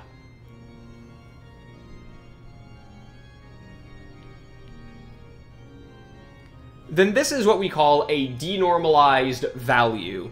And so this is a denormalized value. Denormal value. Quite honestly, I'm not sure how you get one of these. I really don't know when they would be used. Well, actually, I mean, I do know when they would be used. I actually do. And so what happens with these guys? If the exponent is all zeros, then, well, it's a unicorn. Yeah, it's kind of a unicorn. And I briefly did forget this, but now I'm remembering very thankfully, so we don't have to punt. A denormalized number is how we represent the smallest possible exponents. All right, so I mean, you're like, oh, okay, that kind of makes sense, right? Like, okay, yeah, I mean, I get that, right? So let's say that, you know, of course it is. And so by default, the smallest exponent that we can have, right, is if we have, what is the smallest exponent we can have? Anyway, a denormalized number has an exponent that's 1 less than the smallest. We don't really need to go into this because they're not things you see frequently or work with frequently. But just know that they're there. Know that they're there. This is me, unfortunately, showing my, maybe I need to go actually read that document. I read part of it the other night, but I didn't read the part about denormalized numbers. And I certainly can't do it on stream because I don't want to get sued by IEEE. And there you go. And that's pretty much it. That's pretty much it. So those are our denormal IEEE 754 values. They do sometimes happen.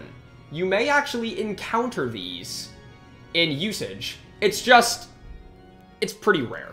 And so yeah, so if you are doing your math correctly with your floating point values, you should actually never encounter these. Really, the only reason that you're actually going to get a denormalized value is if you have made a computational error. You try to divide by 0, right, which is invalid. You've saturated your floating point type, and it's trapped to infinity. I would consider that to be a form of error if you were trying to get an actual value out of your computation, right? And so these values, these denormal values, typically just appear. They typically just appear when we've made an error, plus the denormal values down here when we've got an exponent of 0 for very, very, very, very small numbers. But yeah, there you go. That is IEEE 754 floating point. And so, yeah, that's really about it. Let's go ahead and here, I'll just ask the chat, do y'all want to work through another example of how to do this conversion, or do you think that just the one that we've got is sufficient? I'll leave it up to y'all if we want to do another one.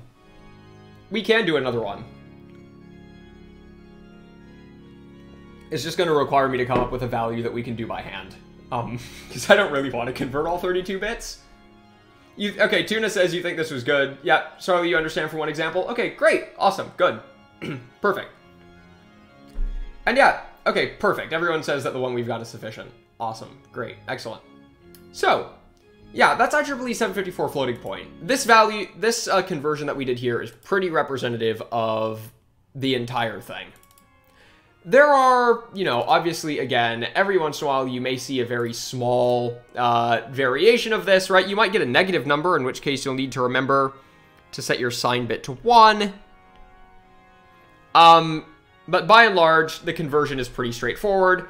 And again, just so you know, if you have a number that is smaller than 0, you may end up with a negative exponent offset. But of course, if you add your 127, your bias, to that exponent, you're still going to get a positive number. So there we go. IEEE 754 floating point. Awesome. Now, before we go today, let's talk about one more thing. And this is something that you need to know for the linked list project that I'm going to be putting out later today. So, in C, we talked yesterday about how we can actually write these kind of Java-like data structures that we're used to. All right, we can write data structures like our vector that we worked with, if we can pull up the vector, right, that actually store their values. That store their values that all of the kind of state for that struct was encapsulated inside the struct itself. We also, though, discussed that, well, that can actually be a little bit limiting, right? First off, this was hard to work with. Like, this vector was undeniably kinda error-prone to write, right? It was actually kind of really error-prone to write. We made errors as we were writing it. We had to remember to multiply things and apply offsets, and the whole thing was really a little bit of a mess. And so we're going to talk about a slightly different way to write a data structure that is going to make life really, really easy for us in C. And so the type of data structure that we are going to talk about today is what we call an intrusive data structure. So intrusive data structures.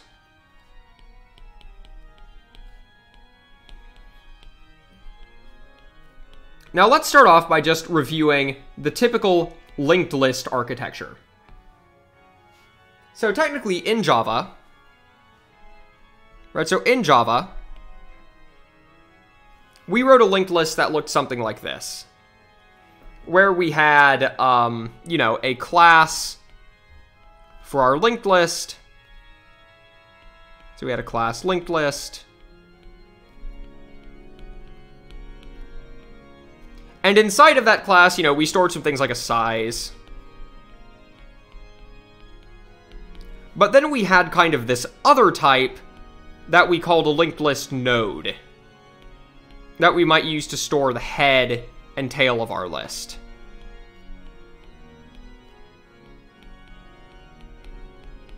And this LL node type was generic. And so our linked list stored items of type E,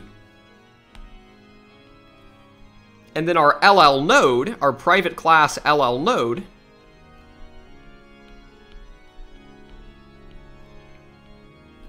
stored some references. So it had a reference to LL node prev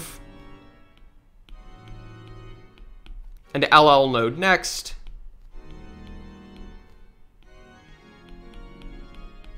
But in addition, it also stored the actual data that was in the node. Right, and that's what our linked list looked like in Java. So in other words, we had a linked list. And so let's say that this is our linked list class. that contained a bunch of linked list nodes. So here are our linked list nodes, each of which stored data. There we go. We'll draw some slightly better nodes. That's decent. And that's fine. And then, of course, we're going to, do our traditional linked list representation, right, that we're all used to, of having our two lines. This one has no previous. And we'll hook up our references.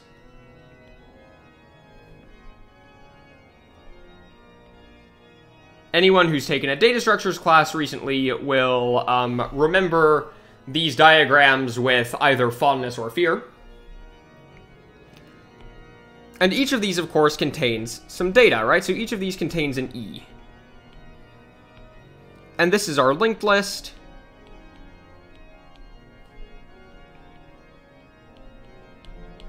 Here's head. Here's the tail. And each of these is an LL node. And this was an awesome way to write data structures in Java, right? This worked fantastically in Java because we had generics, right? And so we could define that our linked list is only going to contain a particular type of data, and we can actually insert that data into these linked list nodes that are instances of a private class that's defined just for that generic type.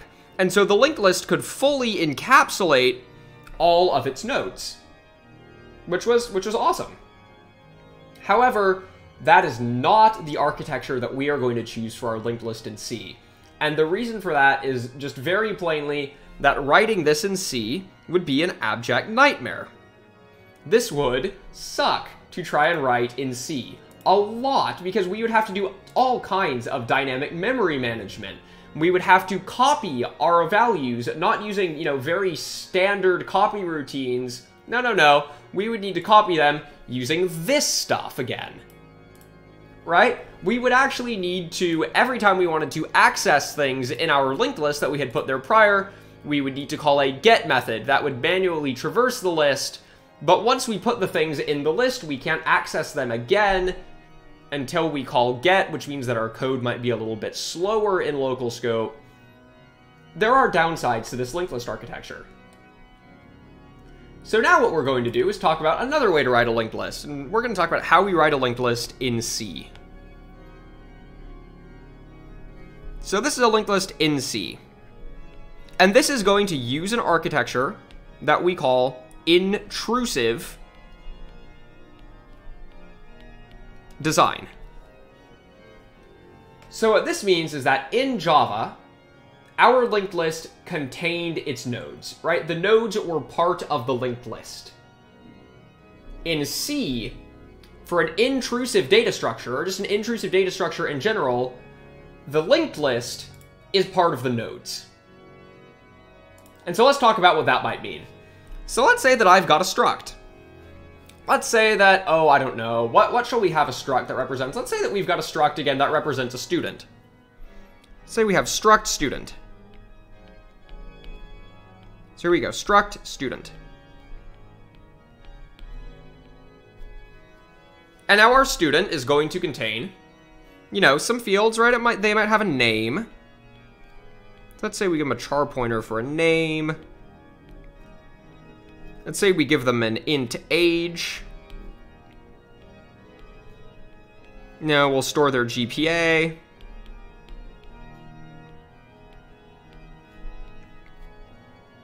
But now let's say that I want to make a linked list of students. Right? I want to make a linked list of these student structs. And so what I'm going to do now is I am going to embed pointers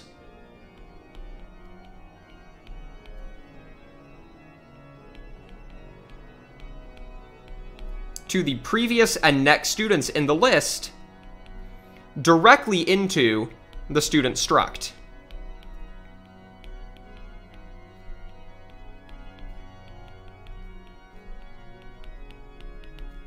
So I'm actually going to embed my linked list right? The linked list components are going to be placed directly inside of the data, not inside of a linked list node class. So in essence, the data is the node for our intrusive linked list.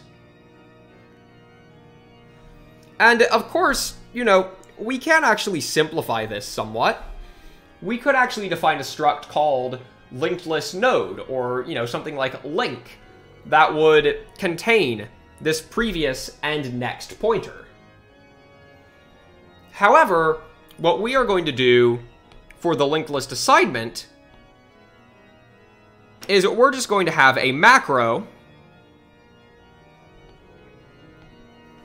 that declares something to be an LL node. And so I'm going to have a macro called LL_node that we're going to pass the type struct student.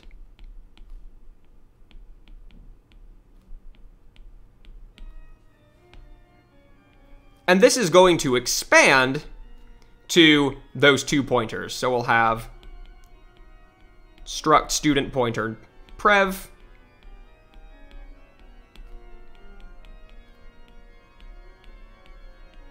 and struct student pointer next.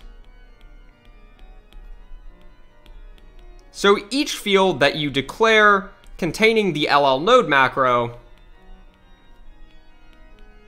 will include these two members, prev and next, to refer to the previous and next nodes. And so, what on earth does this linked list look like, right? Like, what is this thing? Like, what is this ultimately going to look like? Well, it's going to look like this, where we're going to have a bunch of instances of struct student. Right, so this is struct student. Let me write that a little bit better so it's actually legible. Student. And the student is still going to store its name. And it's still going to store the age and the GPA, right? Every student still has these fields.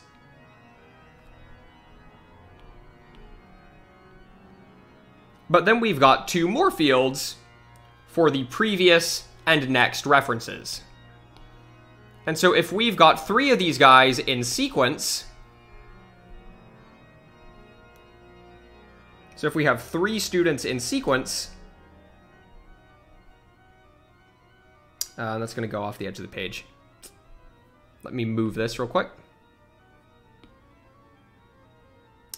There we go, this works. So if we've got three students in sequence, then they're going to be linked up like this, where this student's previous is going to be null, but the next reference is going to refer to the next student. Next student's previous will refer to this node, and so on and so forth.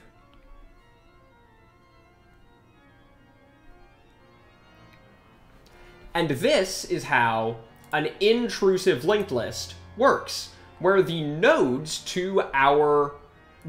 of our list are actually just fields embedded directly inside the data. And so that is how we're going to work with linked lists in C. This has a lot of really, really big advantages. It's actually a really nice thing for us to be able to do. Firstly, because I don't have to cast anything. Right? I don't have to cast anything if we do it like this. Remember how when we wrote our vector, how, you know, it was all well and good. Inside of this class, the interface was relatively clean. We were always just taking void pointers, allocating element size, and, you know, that was really nice. But then when we went to our test program, we went, oh no, wait, you're telling me I have to cast everything I pull out of the vector? And yes, you did. With an intrusive data structure, we can just keep the type as whatever is inside the list. And so we can just keep the types of the nodes as student and access student fields directly without having to cast all over the place. Prince Logic says no header file for linked list. I mean, there will be a header file, right? But that header file will be doing things like defining these macros. So defining macros like LL node that let us make linked lists. and then defining functions, right? The public interface of the linked list still. We're still going to define the public functions that we want to be able to operate upon the linked list. And now the way that we actually access the fields that are inside of, the way that we can write generic functions for these intrusive data structures is also pretty cool. And so what we're going to do now is we're actually going to, for our final topic of the day, and it's very brief, we are going to discuss another way of writing generic data structures in C using macros. So now macros in C, all they are is macros are basically text expansion. And so let's say that I'm actually going to go back to my union struct, or my union file here. And let's say that I'm going to hash define a macro, and I'm just going to call it declare float. It's going to take a single parameter, that is the name of the float I want to declare, and this macro is literally just going to expand to float name. And so every time I write declare float blah blah blah, it's going to expand to float name. And you can see that if we write this down here to declare fval, and we look at the expansion of this macro, then you can see that it very simply expands to float fval. We just replaced the text in the macro body with the variable that we wanted to substitute. And so that's how macros in C work. It's just text substitution. It's really pretty simple. The rules as to how the text substitution engine work is a little more complicated, but the good news is we don't need to know any of that. You can make it your whole life as a C programmer without really knowing macro substitution rules, so we're not going to cover that. But what we are going to do is we are going to write a macro to access, and I'm going to do this, I'll provide it to you, you don't have to write this for the assignment, but I am going to provide you with a macro to access the next field in a linked list, and the previous field in a linked list. And this macro looks something like this. So we're going to write a macro, pound define, linked list next.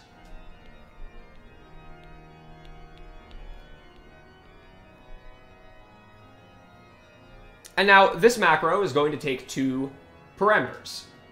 It's going to take a type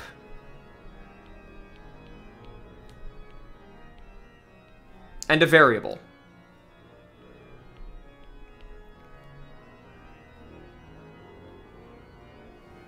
And so let's see what happens when we attempt to run this macro. All right, so what we are going to do is as follows.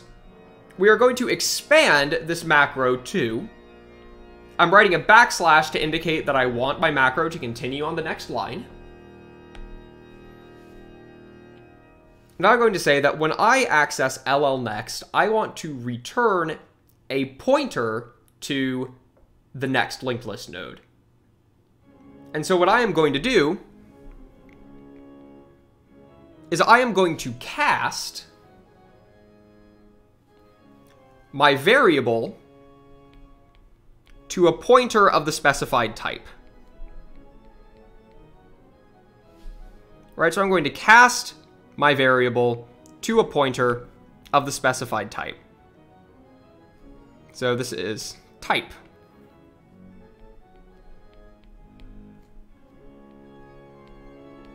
And then here's my variable.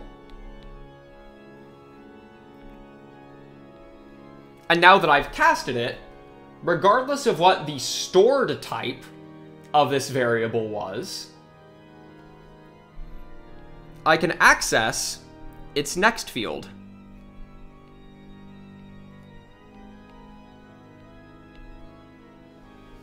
And so this is going to allow me to access the next pointer from a linked list function, regardless of what type the node actually is. And there are some more complexities, and again, this is explained in the assignment description, But just know that when you see these big kind of capitalized identifiers, those are macros that are expanding to something kind of like this. They're expanding to field access for our linked list, and it will allow us to write generic linked lists. It's really quite cool. The Linux kernel is known for using this trick extensively. I mean, it's used all over the place in the Linux kernel for their generic data structures. And if you take an operating systems class, then you'll probably encounter these as well. They're also used in that kind of very low-level operating systems programming. And we're going to use it because it makes writing a linked list easier. And so yeah, so you'll see these intrusive data structures on the linked list project. Let me just talk about how that project is going to work very briefly. And I'm going to send out a message to Twitch. In addition to, if you're one of my students, you'll see this on our discussion board. But the way that this assignment works is that I'm going to give you a GitHub repository. And I'm going to ask that to do the project. And this GitHub repo is going to contain, you know, assignment or instructions as to how to run the project. It's going to contain a make file, so you can just type one command to run it. It's going to include tests, so as long as all the tests pass, then your linked list is considered working. And so I'm going to give you a GitHub repo, and I ask that you're going to fork that GitHub repo. Make a fork of the GitHub repo into your own GitHub, if you have one. I mean, I'm assuming that most people have one by this point. You're going to make a fork of that repo into your own GitHub. Complete the assignment in your own repository. Complete your assignment in your own repository. And then once you're done with the assignment, I'm going to ask that you make a pull request back to the original repository. So a pull request in Git is basically,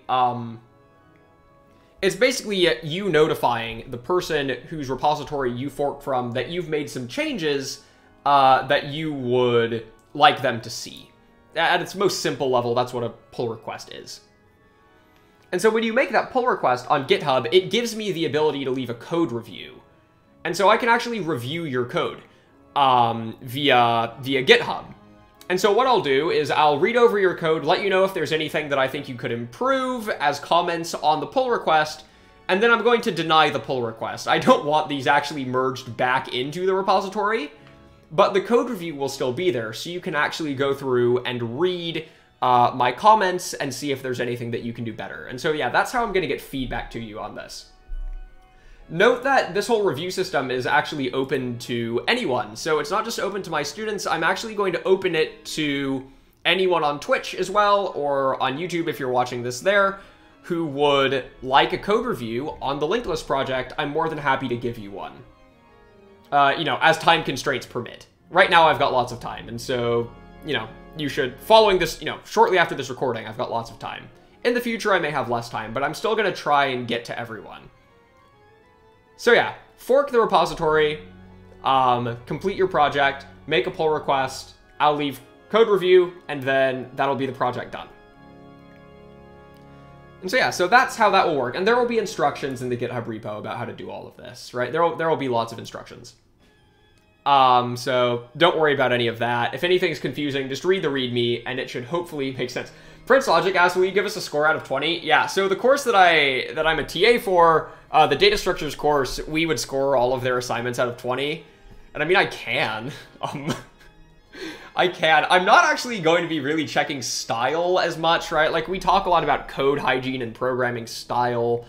I'm not going to be checking that as much on this as I am C idioms and your usage of memory to make sure you don't have any memory leaks and stuff like that. So, I mean, I can give you a score out of 20, but it's not going to be on the same scale as the assignments that you submitted to me for data structures. It's not going to be quite the same. But anyway, that is our lesson for today. I thank everyone who turned out for this. I'm going to keep the chat open, as always, for a few minutes, so that if anyone has any questions, feel free to ask them, whether they be about just C in general, or what we talked about today, or your build environment, or anything like that, or you just have general questions. I'm more than happy to answer any of that. So go ahead and ask away. I'm going to get the notes uploaded so that you have access to them. Oh, Raquel Laura, you had a question on the notes for pointers. Yeah, go for it. Yeah, what's your question? And I'll answer Prince Logic very briefly while you type that out. Did you say you'll give us the macros? Yeah, I'm going to give you the macros. You don't have to write those. You actually don't even need to know how they work. The assignment will contain very detailed instructions about how to use them and when. Oh, Raji's got a good question. Circular doubly linked list with header node or regular? I'm going to leave that one up to you. That's up to you. You can make it circular, you can make it non-circular. I don't particularly care. I have a particular favor for circular linked lists because I find them easier to write. But if you would like to write a non-circular linked list, go for it. The list will be doubly linked, of course, because those are more fun. But yeah, you can write it circular or non-circular. Okay, Raquel's got a question. You wrote a 16. Was it supposed to be an 8? Let me finish uploading these really fast, and then I can reference those notes for you to let you know. Let's see here. We're going to save this in this folder. Save here. This is day 6.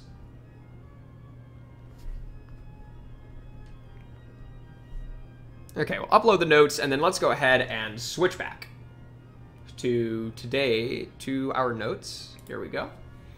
All right, pointer notes. Pointers, pointers, pointers.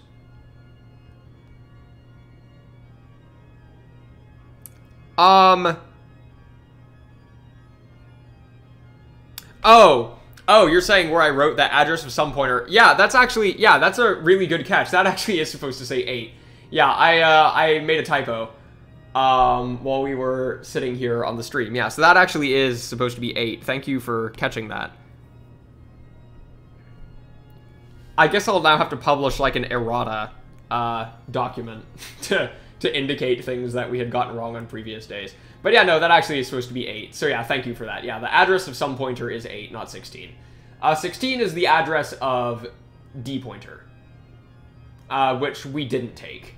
But yeah, address of some pointer is 8. I think I just got some wires crossed there. So thank you for catching that. And now that we've made that change, I am going to now re-upload the notes. So yeah, give me 1 sec. Let's go ahead and do that. With that change made. Thank you. Any other questions anyone has? Again, feel free to ask. Otherwise, just hang out for just a sec. I will get the notes PDF. I'll get a link in the chat for us so that you can see that.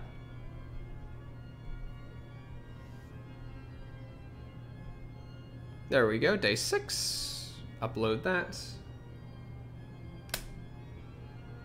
In the meantime, we can, as always, listen to some lovely Bach. Today's a collection of Bach preludes and fugues, which is some lovely music. The one we started the stream with is something that I'm actually learning on the organ. I've got it right back here on the organ bench, which is quite nice. Let's see, I'll make sure this is the right document. No, that's not it. Okay, here we go. Great. Let's share this. Anyone with the link can access. Here you go. So here's the notes PDF.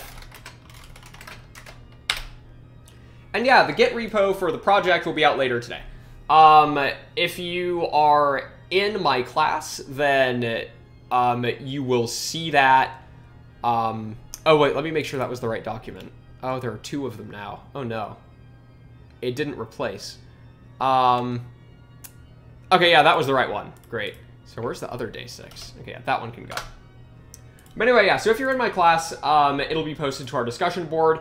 And if you're not, if you're just a viewer on Twitch, if you're following me, I think I can send you a message.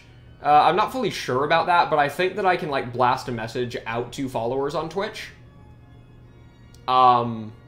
So, yeah, you may receive it that way. If it turns out that I can't do that, because, again, I'm pretty new to Twitch, I don't really know how most of the stuff works still, then I'll figure out another way to get it to you. I might add it, I'll add a link to the VOD after this is done, definitely. And so maybe if you check back on the VOD tomorrow as well, then the link will be there for the assignment. So yeah, that's just another way that you can get at that. Alrighty, y'all. Well, this was a fun day. I hope that everyone was able to learn a lot. Covered some things that are definitely kind of down in the weeds now, but interesting topics nonetheless, and I hope that everyone found them interesting. So yeah, take care, everyone. Enjoy your weekend. I am going to take a Sabbath, so in other words, we are not going to have a lecture tomorrow. I'm going to take tomorrow off because it turns out that trying to prepare a lecture every day and then stream it over the internet is somewhat tiring, and I want a one-day break, so I'm going to take a break. We'll be back on Monday at noon for our next lesson. So I will see everyone then. Take care, and enjoy your weekend.